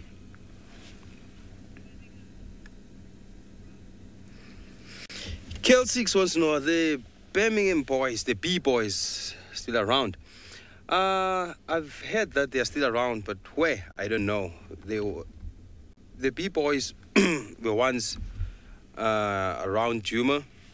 Then they left Djuma for whatever reason. I don't know why they left Djuma. It was part of their territory, but it's no longer their part of their territory. And then the Avokas were very lucky to find this place, because they didn't even fight for territory. They found this place with females and no males, and then they took over until today. And so if they are being lazy, they will be chased away by males who wants to extend their territory, or who are from the nomadic lifestyle looking for a territory.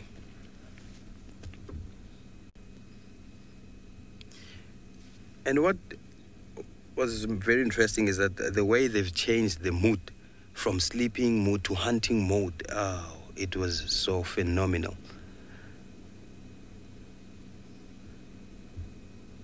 Those impalas, they must be careful. And I'm sure wherever he is busy telling other impalas, or maybe he's busy telling the story to the females there, that he nearly missed the rutting season because he just ran next to the lions.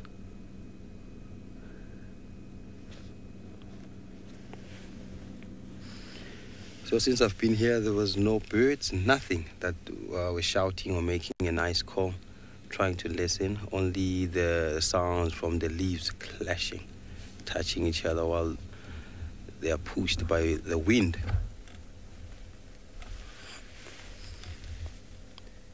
And I wish this thing can happen again.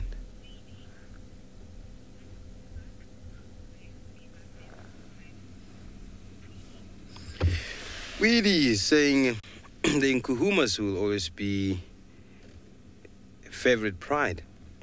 Yes, I also like these lions. I'm not saying I don't like leopards, but I prefer to be on a sighting with the lions. I know they spend a lot of time not doing anything, but looking at these huge cats, it's so amazing. And I miss them sometimes because we don't see them often, like leopards, sorry. And they will give you this look, you know, this Thandi look when you are next to her.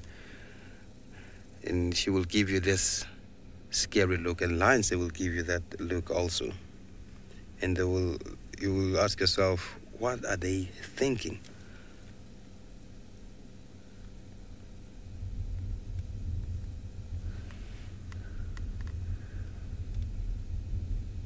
It's so quiet out here. I wonder how big is that kill, Kalamba kill? How big is that Kudu FC? Is it a juvenile or?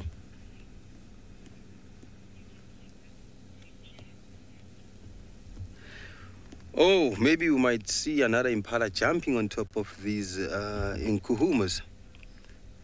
Okay, it seems like a juvenile Kudu, well done, Tlalamba. But for now, while we're watching, maybe there will be action again. Let's go to Tlalamba with James.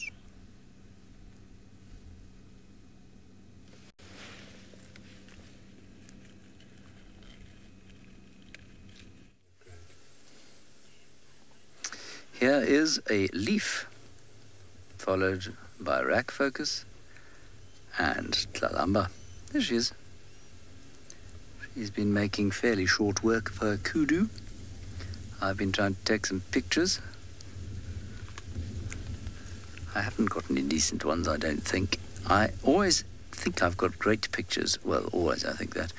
But then I get home and start editing them, especially if there's meat involved, and they always just look a little bit macabre to me. So you'll seldom find a picture of mine with an animal doing what this one's doing.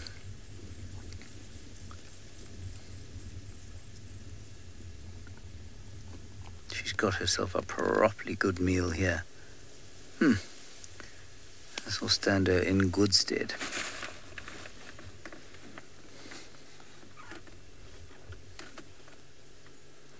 Must be exhausting to eat like this. I also always think about the palate and their tongues with all those sharp bony fragments that they create. Surely that must hurt.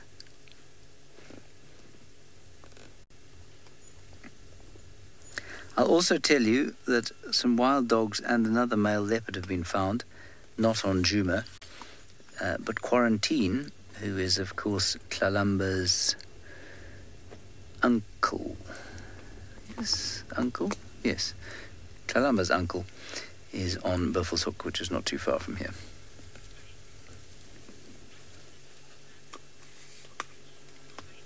Ike, I think that twitching is a function of them, of itching, and then wanting to get rid of flies and that sort of thing, so they just kind of flicker the skin. Dogs can do it too, and if you've got a dog at home, you'll find that they do that. If it's just a little itch, they'll kind of twitch the skin a bit. I can't do it. I often wish I could.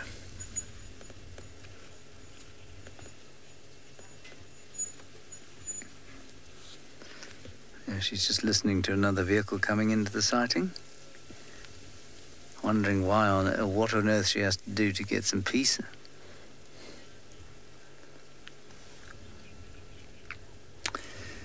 Well, yes, our Lorimer Tlalamba is eating a little bit like a teenager, I suppose. That's a good comment. I haven't seen many leopards not eat like teenagers, though. I suppose she's hungrier than some of the adults. I couldn't figure out why I couldn't hear the vehicle coming in, cheetah planes, in their electric vehicles.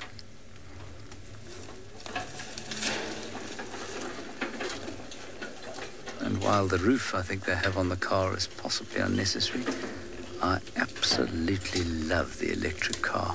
Oof. That's great.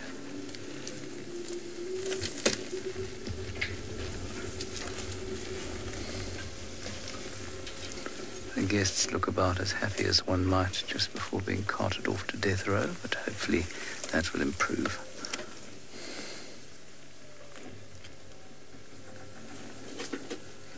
There we go. I've seen one or two smiles now, everybody.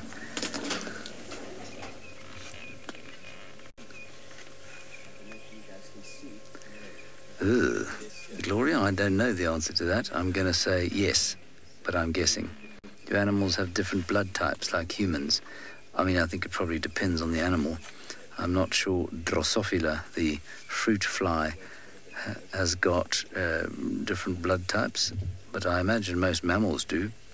I don't know about reptiles or finch or birds, but almost certainly the mammals, I would say.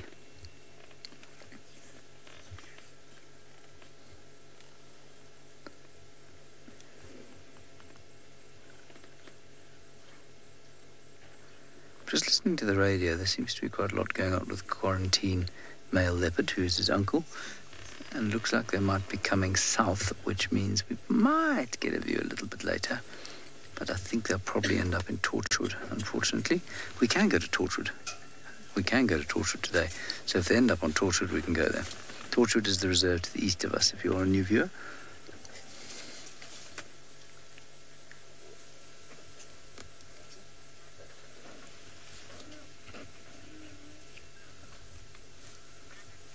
But right now we have the best possible view of this gutted kudu. JK, yes, they can, in theory, digest any bone. The difficulty is not the digesting of bone. The difficulty is the crunching and eating of bone. So they do not have the jaw strength to break up the same size bones that hyenas can. They can digest the bone, though, yes. I imagine it's just a question of digesting the calcium. I don't think that they would derive nearly as much nutrient from the bones as something like a hyena can, because, of course, they are designed to eat that sort of thing, to take advantage of the bones that many of the other animals can't eat. But yes, they could digest it.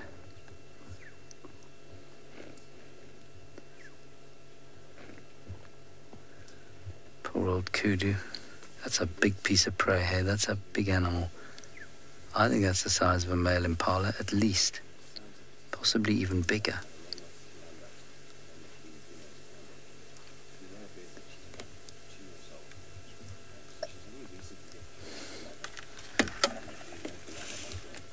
Do leopards ever get too big? Thank you, Gendre.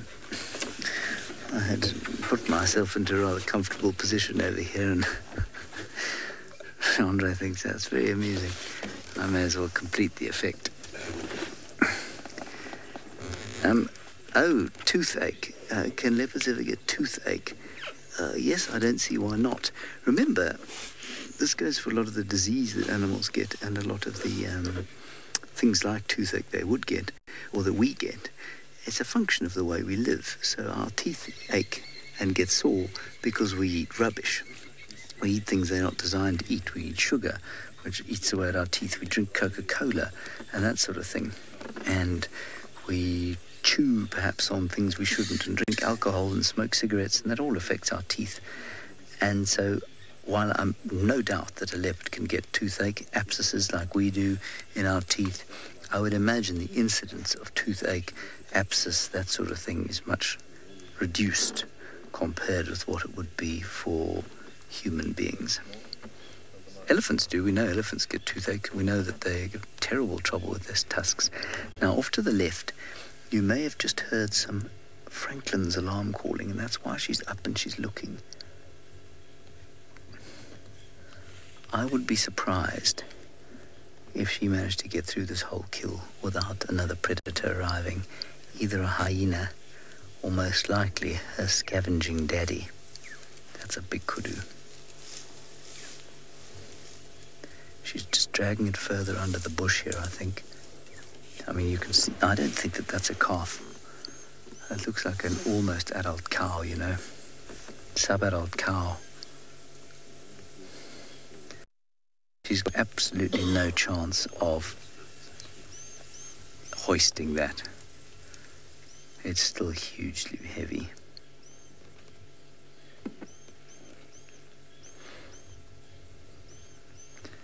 Now, which way the wind blowing from? The wind's blowing from the northwest.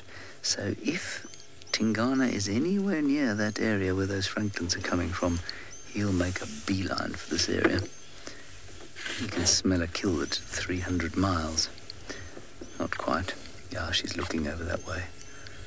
This is going to be a good place to hang around. She's looking that way because it's not only the Franklins alarming, there is also a little group of blue wax bulls alarm calling. So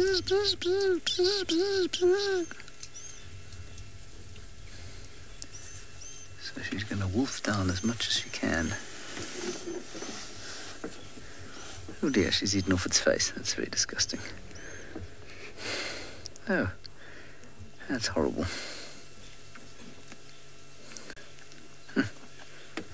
Wonderful.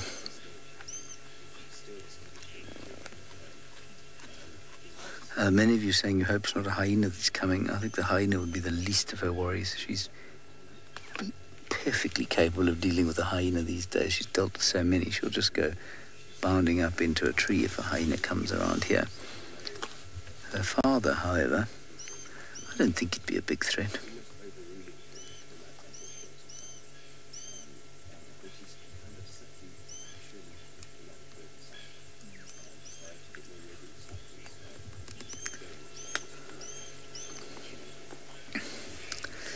Alrighty, I think that that's a good idea from Faith, who's directing. She said, let's go across to a more pleasant view of the Mara.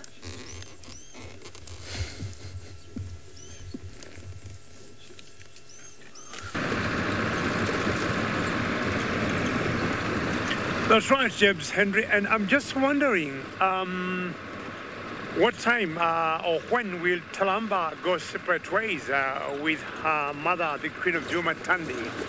And of course, either a word has been going around that Tandi got a dance somewhere, and if she does, then to me that would mean she could be having a cab or two. And if that's the case, I would say it's high time Talamba leaves, her life and maybe tries and establish her self-territory. Well, the road I've taken is leading me to some very thick clouds ahead of me. But what I want to show you is the beautiful Ololo escarpment from where we are. This is one area I will not forget all my life. Many times I'm sure you have heard me saying, and maybe Steve or Lauren or Patrick or other naturalists who have been here in the Mara, saying we are in the Mara Triangle. And I'm sure you have always understood. Once in a while, I've always tried to explain what do I mean by saying the Mara Triangle. Well, it takes the shape of a triangle, the game reserve we are in, and one arm or one boundary of that triangle is that escarpment you see there. And that is the Ololo escarpment. We just came from the Mara River, so the other boundary of the triangle is the Mara River, and then the other arm or side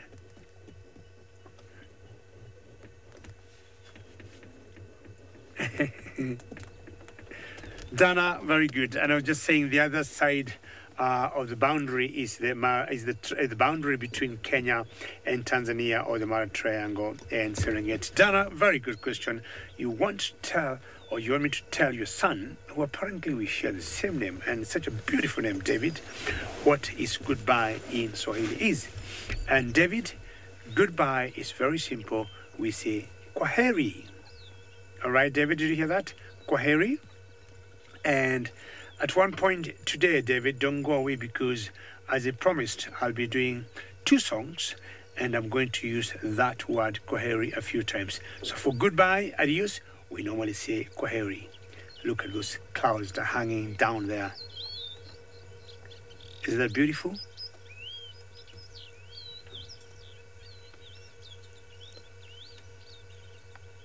It looks like a painting, eh?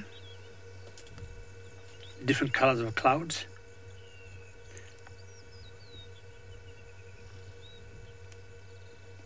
Rosalind, no, what part of the Mara will I miss most, Rosalind? I mean, it's only one area, I'm sure you know it.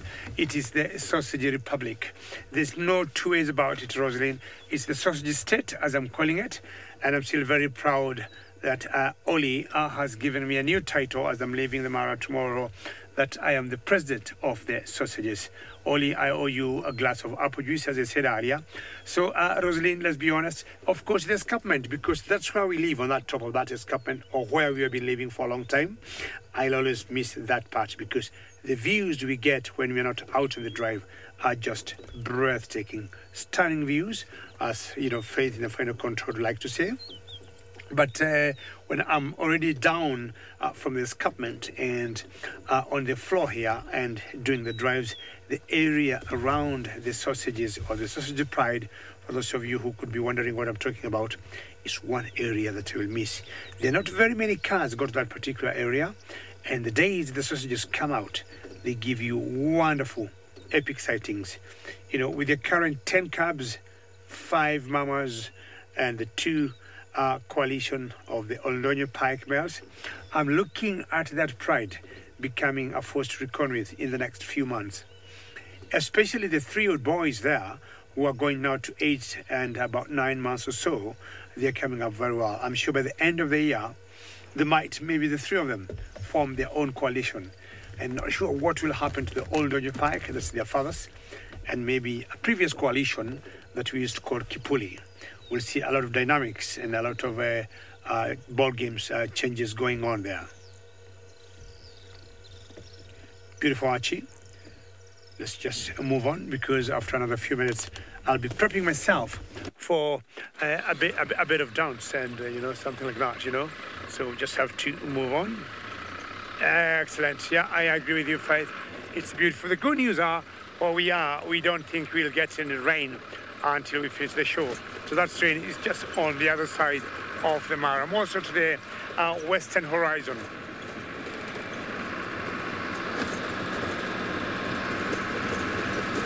So I'm still thinking about James Richard, and hopefully I'll be able to get a cheetah for you. I haven't forgotten about you.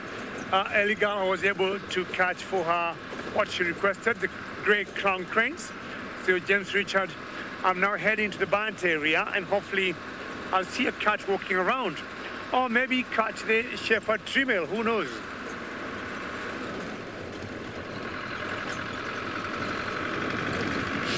The temperatures have really gone down now, eh? I've put on my extra layer, and maybe in the next few minutes I'll be putting my other final layer as I prep myself for the dance. And when I do that, let's go to Oli, I think, still with his lions.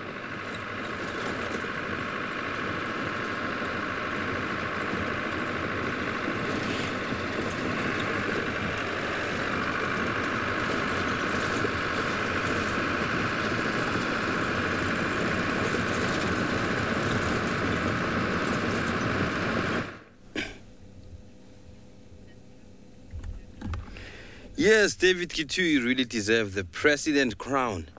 You are the president of the Sausage Tree Pride. Now you can see the food there. It's massive. And they can be up to 13 centimeters long. Massive, eh? And I was wondering, how long will it take for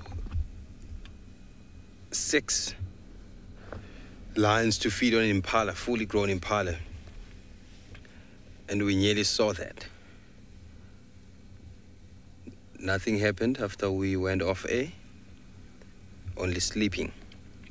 And remember how small or thin the legs of an impala, and looking at the canines of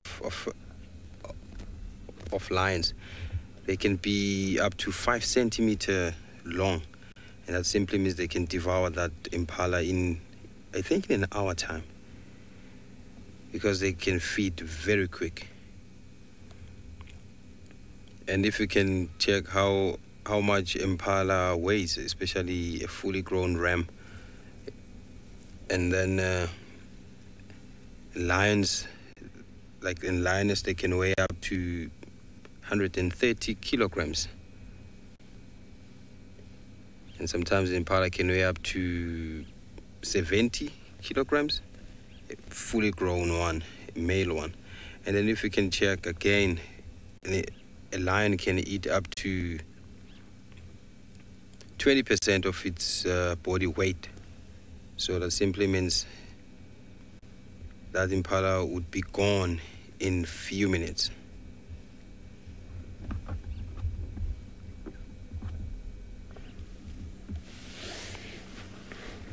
Interesting, hey? So we're still here waiting patiently for these lions to wake up, because this is the time of the day where they will wake up. BK, let's check whether we can get the sun on camera there on your left-hand side, because I think there's this good-looking tree there, but I will try our level best to get that. Let's try and see. Are we going to get that sun there? It's not good, eh? Just see a piece of it because of that tree there. Beautiful. This is stunning indeed, FC. A person who's talking in my ear this afternoon is Faith in Johannesburg. Awesome. If it was a little bit up, then it would be just between that tree canopy and would get these phenomenal pictures.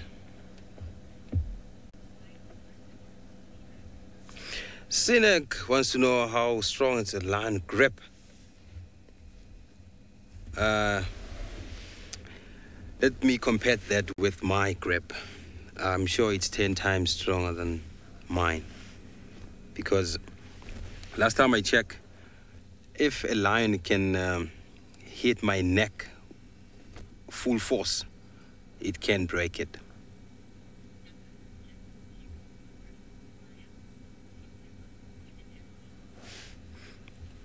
Vote from Emma in FC. She's going with a lion. But mine, look.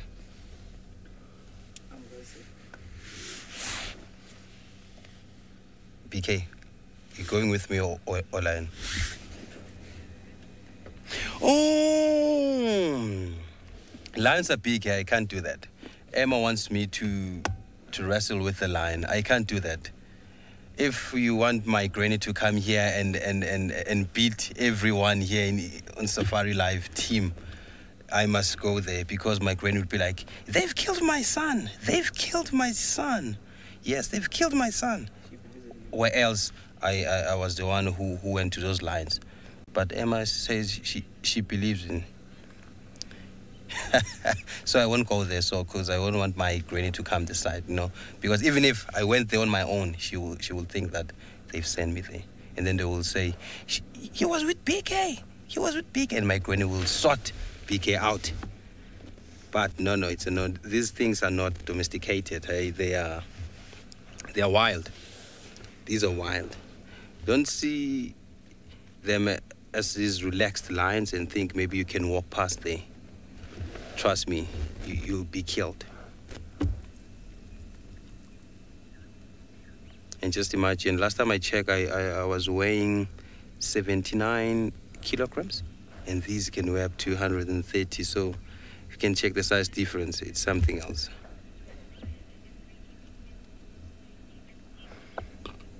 Susan is saying this lion is making her feeling sleepy and lazy. Yes, indeed, but it's nice to look at these sleepy lions, because if you can check the way they sleep, it's so interesting, because they sleep close to one another, and they put some legs on top of each other. And you remember, if you have a kid, or if you had a kid, if you have a kid that you still sleep with, I'm telling you, when you go to bed at 9 p.m., then by 2 a.m., your kid will be down there on top of your legs, or your kid's hand will be on your face and fingers in your nostrils. That's how they sleep, these ones.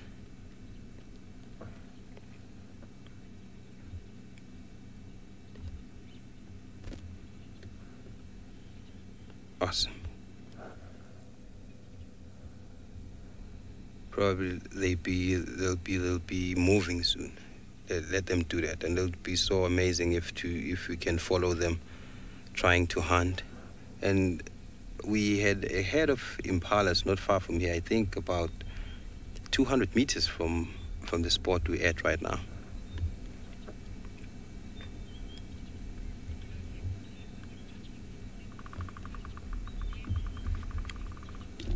There's a woodpecker that's pecking the tree there, but I can't see it. I can only hear the sound. Great birds.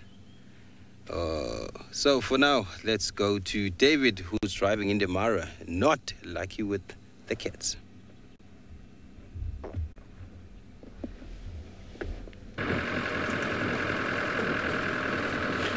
Well, thank you very much, Colin. Now, because I had promised something, and we're just about to do the singing as I put on my right dancing gear.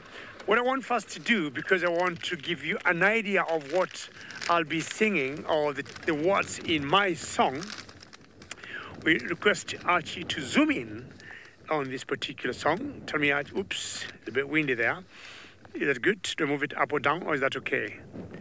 Now, I want you to take screenshots sorry, just to ambush you on the song there. So that's the song, and the words in black are in my local language, the called Swahili, and I've tried the best I could to translate it in English. Fantastic, Archie. So that's the song we are going to sing in the next 2 minutes. So just prep yourself, be ready. We're going to sing that song. Thank you, Archie. And then I had shown you earlier, in my heart, I told you I got some flowers. They're a bit squashed now, but not as bad. Because the light outside not be very good, I want to show you the flowers right here. Do you see that flower there? That's a red flower, and that's called the flame lily. Okay? It's a flame lily, and then that goes back in my heart. And I got another one there. That's a white one, and it's different, and that's called the tissue flower. They only come during the rain. Tissue flower. And then I got a third one. That one there. Also white in color, but different type of flower. And that is called jasmine. That's called jasmine. So I'm just preparing myself. I'm sure Faith will give me 2 minutes, and then I'll be able to do the singing, because I want to be out of the road in a place that is safe and quiet. So I'm sure Arch will allow me to do, Faith will allow me to do that. It will take me not more than a minute when I'm ready to put on my dancing shoes.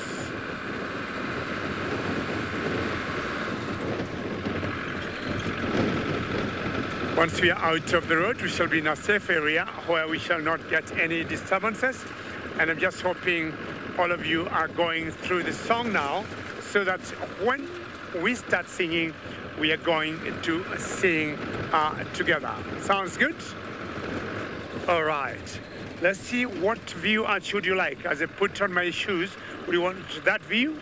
Okay, Arch says that view there. So what I'm going to do is stop right here. Let's go there, Archie. Turn it a bit.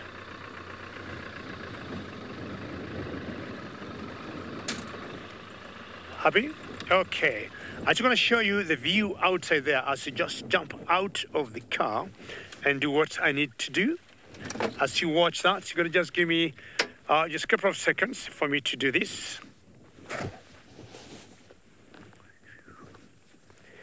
Keep enjoying the view, ladies and gentlemen. I have not gone anywhere. I'm right here.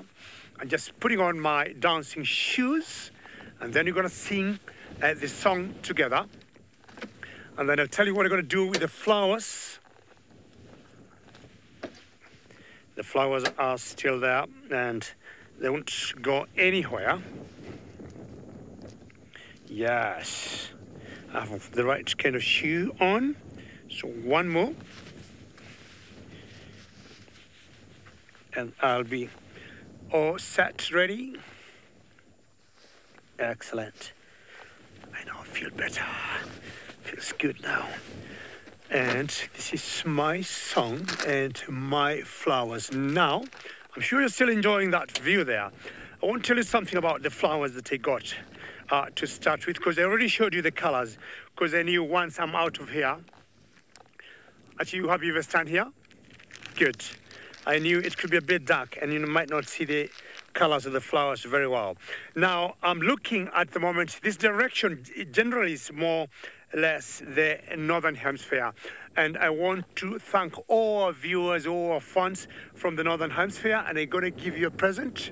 So I'm going to throw this to you, and if you can, I want you to catch it. Thanking all of you from the Mara Triangle, David. All right.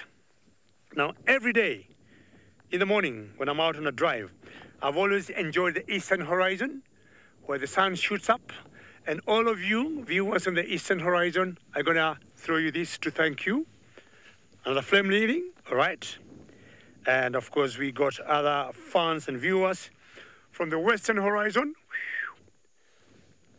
That's yours. And not forgetting all the people from the southern parts of the world, all our supporters. Thank you for everything. That's another one for you. All right. You all heard sometimes back there was a little fight between the Olorolo Pride and also the the river pride. And because they were fighting, I would want them to have peace, nothing else but peace all their life. I'm going to throw them these white flowers. To you all, live in peace. All those are the white flowers. Now, the last flowers that I had, that I said, is a jasmine. These flowers are very special to me because they'll always remind me of the Mara. The first flowers I found when I came the first time in the Mara, jasmine, beautiful flowers. Now, let's sing the song. It's time to do the song, and let's all sing together. Are we all ready? Jennifer, Fiona, are we all ready? Carol, are we all ready? Let's go. It's time to go with the song. All right. Jambo wapenzi wangu, naomba kuaga, na wacha kwa muda, tutaonana tena. Jambo wapenzi wangu, naomba kuaga, na wacha kwa muda, tutaonana tena. Oh la la la la la la, oh la la la la la la, oh la la la la la la. Oh la la la la la, oh la la la la la la, oh la la la la la la, oh la la la la la la, oh la la la la la. Moyoni mwangu milele nitawakumbuka, na watakia mema siku zote zenu. Moyoni mwangu milele nitawakumbuka, na watakia mema siku zote zenu. La la la la la la, oh la la la la la la, oh la la la la la la, oh la la la la la, oh la la la la la la, oh la la la la la la, oh la la la la la la, oh la la la la la. Machozi ya mapenzi nikisema kwa heri, roho yangu ni nzito, na wapenda sana. Machozi ya mapenzi nikisema kwa heri, roho yangu ni nzito, na wapenda sana. Oh la la la la la la, oh la la la la la la, oh la la la la la la, oh la la la la la, oh la la la la la la, oh la la la la la la. Oh la la la la la la, oh la la la la la, oh la la la la la la, oh la la la la la la, oh la la la la la la, oh la la la la la.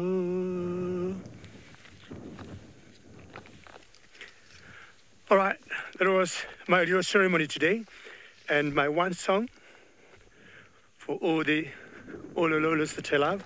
And thank you for your patience. Should anybody think I've really liked my singing with my very croaky voice, as I wire myself, you can send a video to us. I'm sure you know, #Safari Live, and we'll be able to watch. And I'll also be happy to see what I did as I did all the singing there. All right. But thanks for watching, ladies and gentlemen. And we need to move now. Excellent. All right.